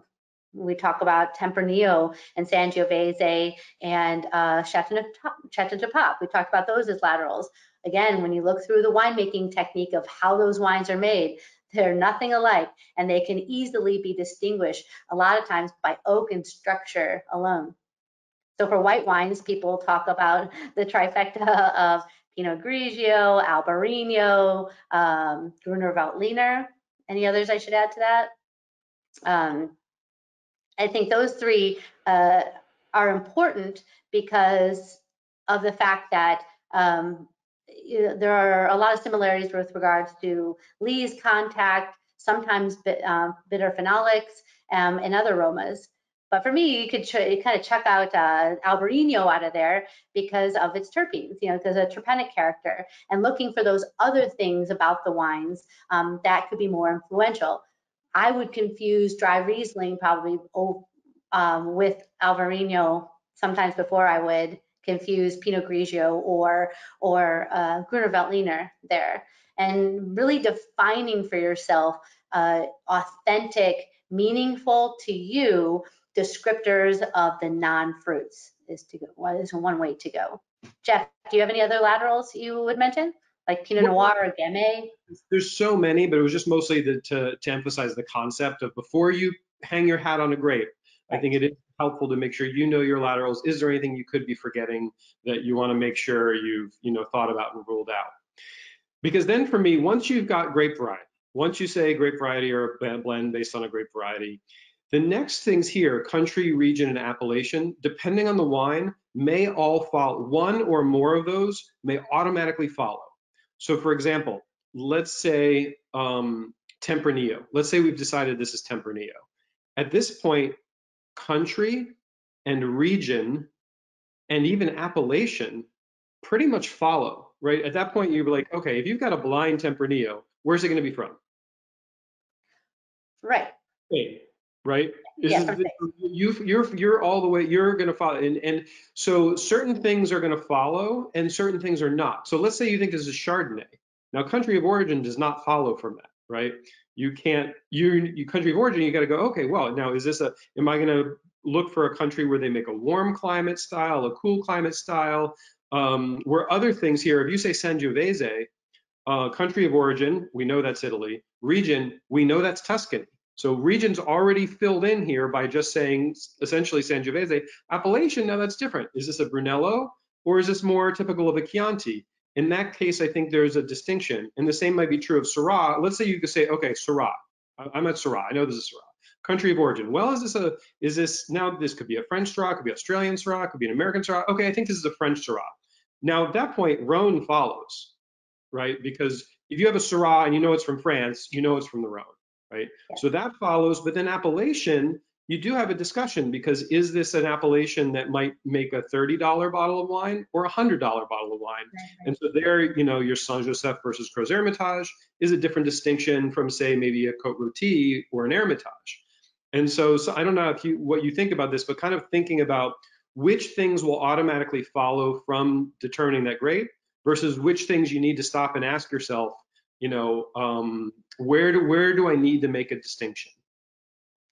Yeah, and I think the key ones that you just mentioned, like Pinot Noir, Chardonnay, Syrah, that's a big deal in terms of, because you've determined kind of in your initial conclusion whether you're heading into the old world or new world, but even Sauvignon Blanc. So even here, if you're finally here and you haven't chosen, or you may change your mind, whether it be a Bordeaux Blanc or a Sauvignon Blanc base blend from Napa, right? So here is where you are making your final decision. So when you pick the grape variety blend, I think this is Sauvignon Blanc base blend, and I am I'm going with France because of its more mineral character.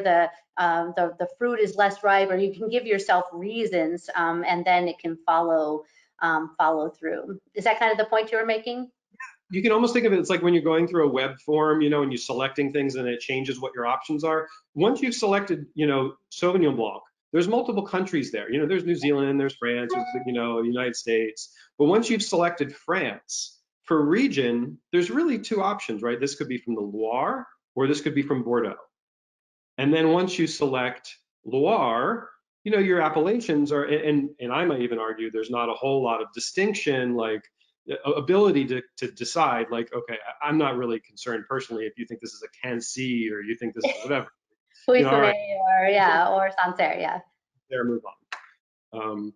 One So other then, thing I was going to mention really quickly about laterals is when I was studying for my master's, I realized there were some unknown laterals that I didn't realize were there until I was making mistakes on certain wines. So for instance, let's say Zinfandel or Chateauneuf du Pape or Old Vines Grenache from Australia. So I didn't realize I would get those confused, or I didn't realize that I would get Zinfandel confused for Oregon Pinot Noir until I did, Or one that was really important that I see a lot is Beaujolais, especially like a Nouveau, or not Nouveau, but like a Village character wine with Sangiovese.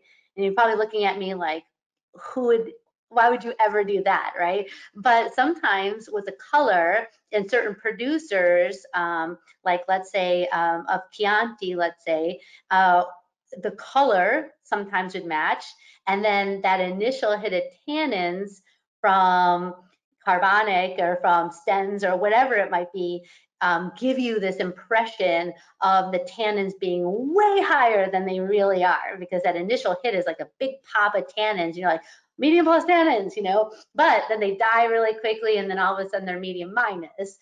And so it's interesting that I wouldn't say putting Sangio and Beaujolais in your laterals, but realizing where things can get tripped up and kind of ironing out those things ahead of time, or finding the and quality level, a couple questions and thoughts here.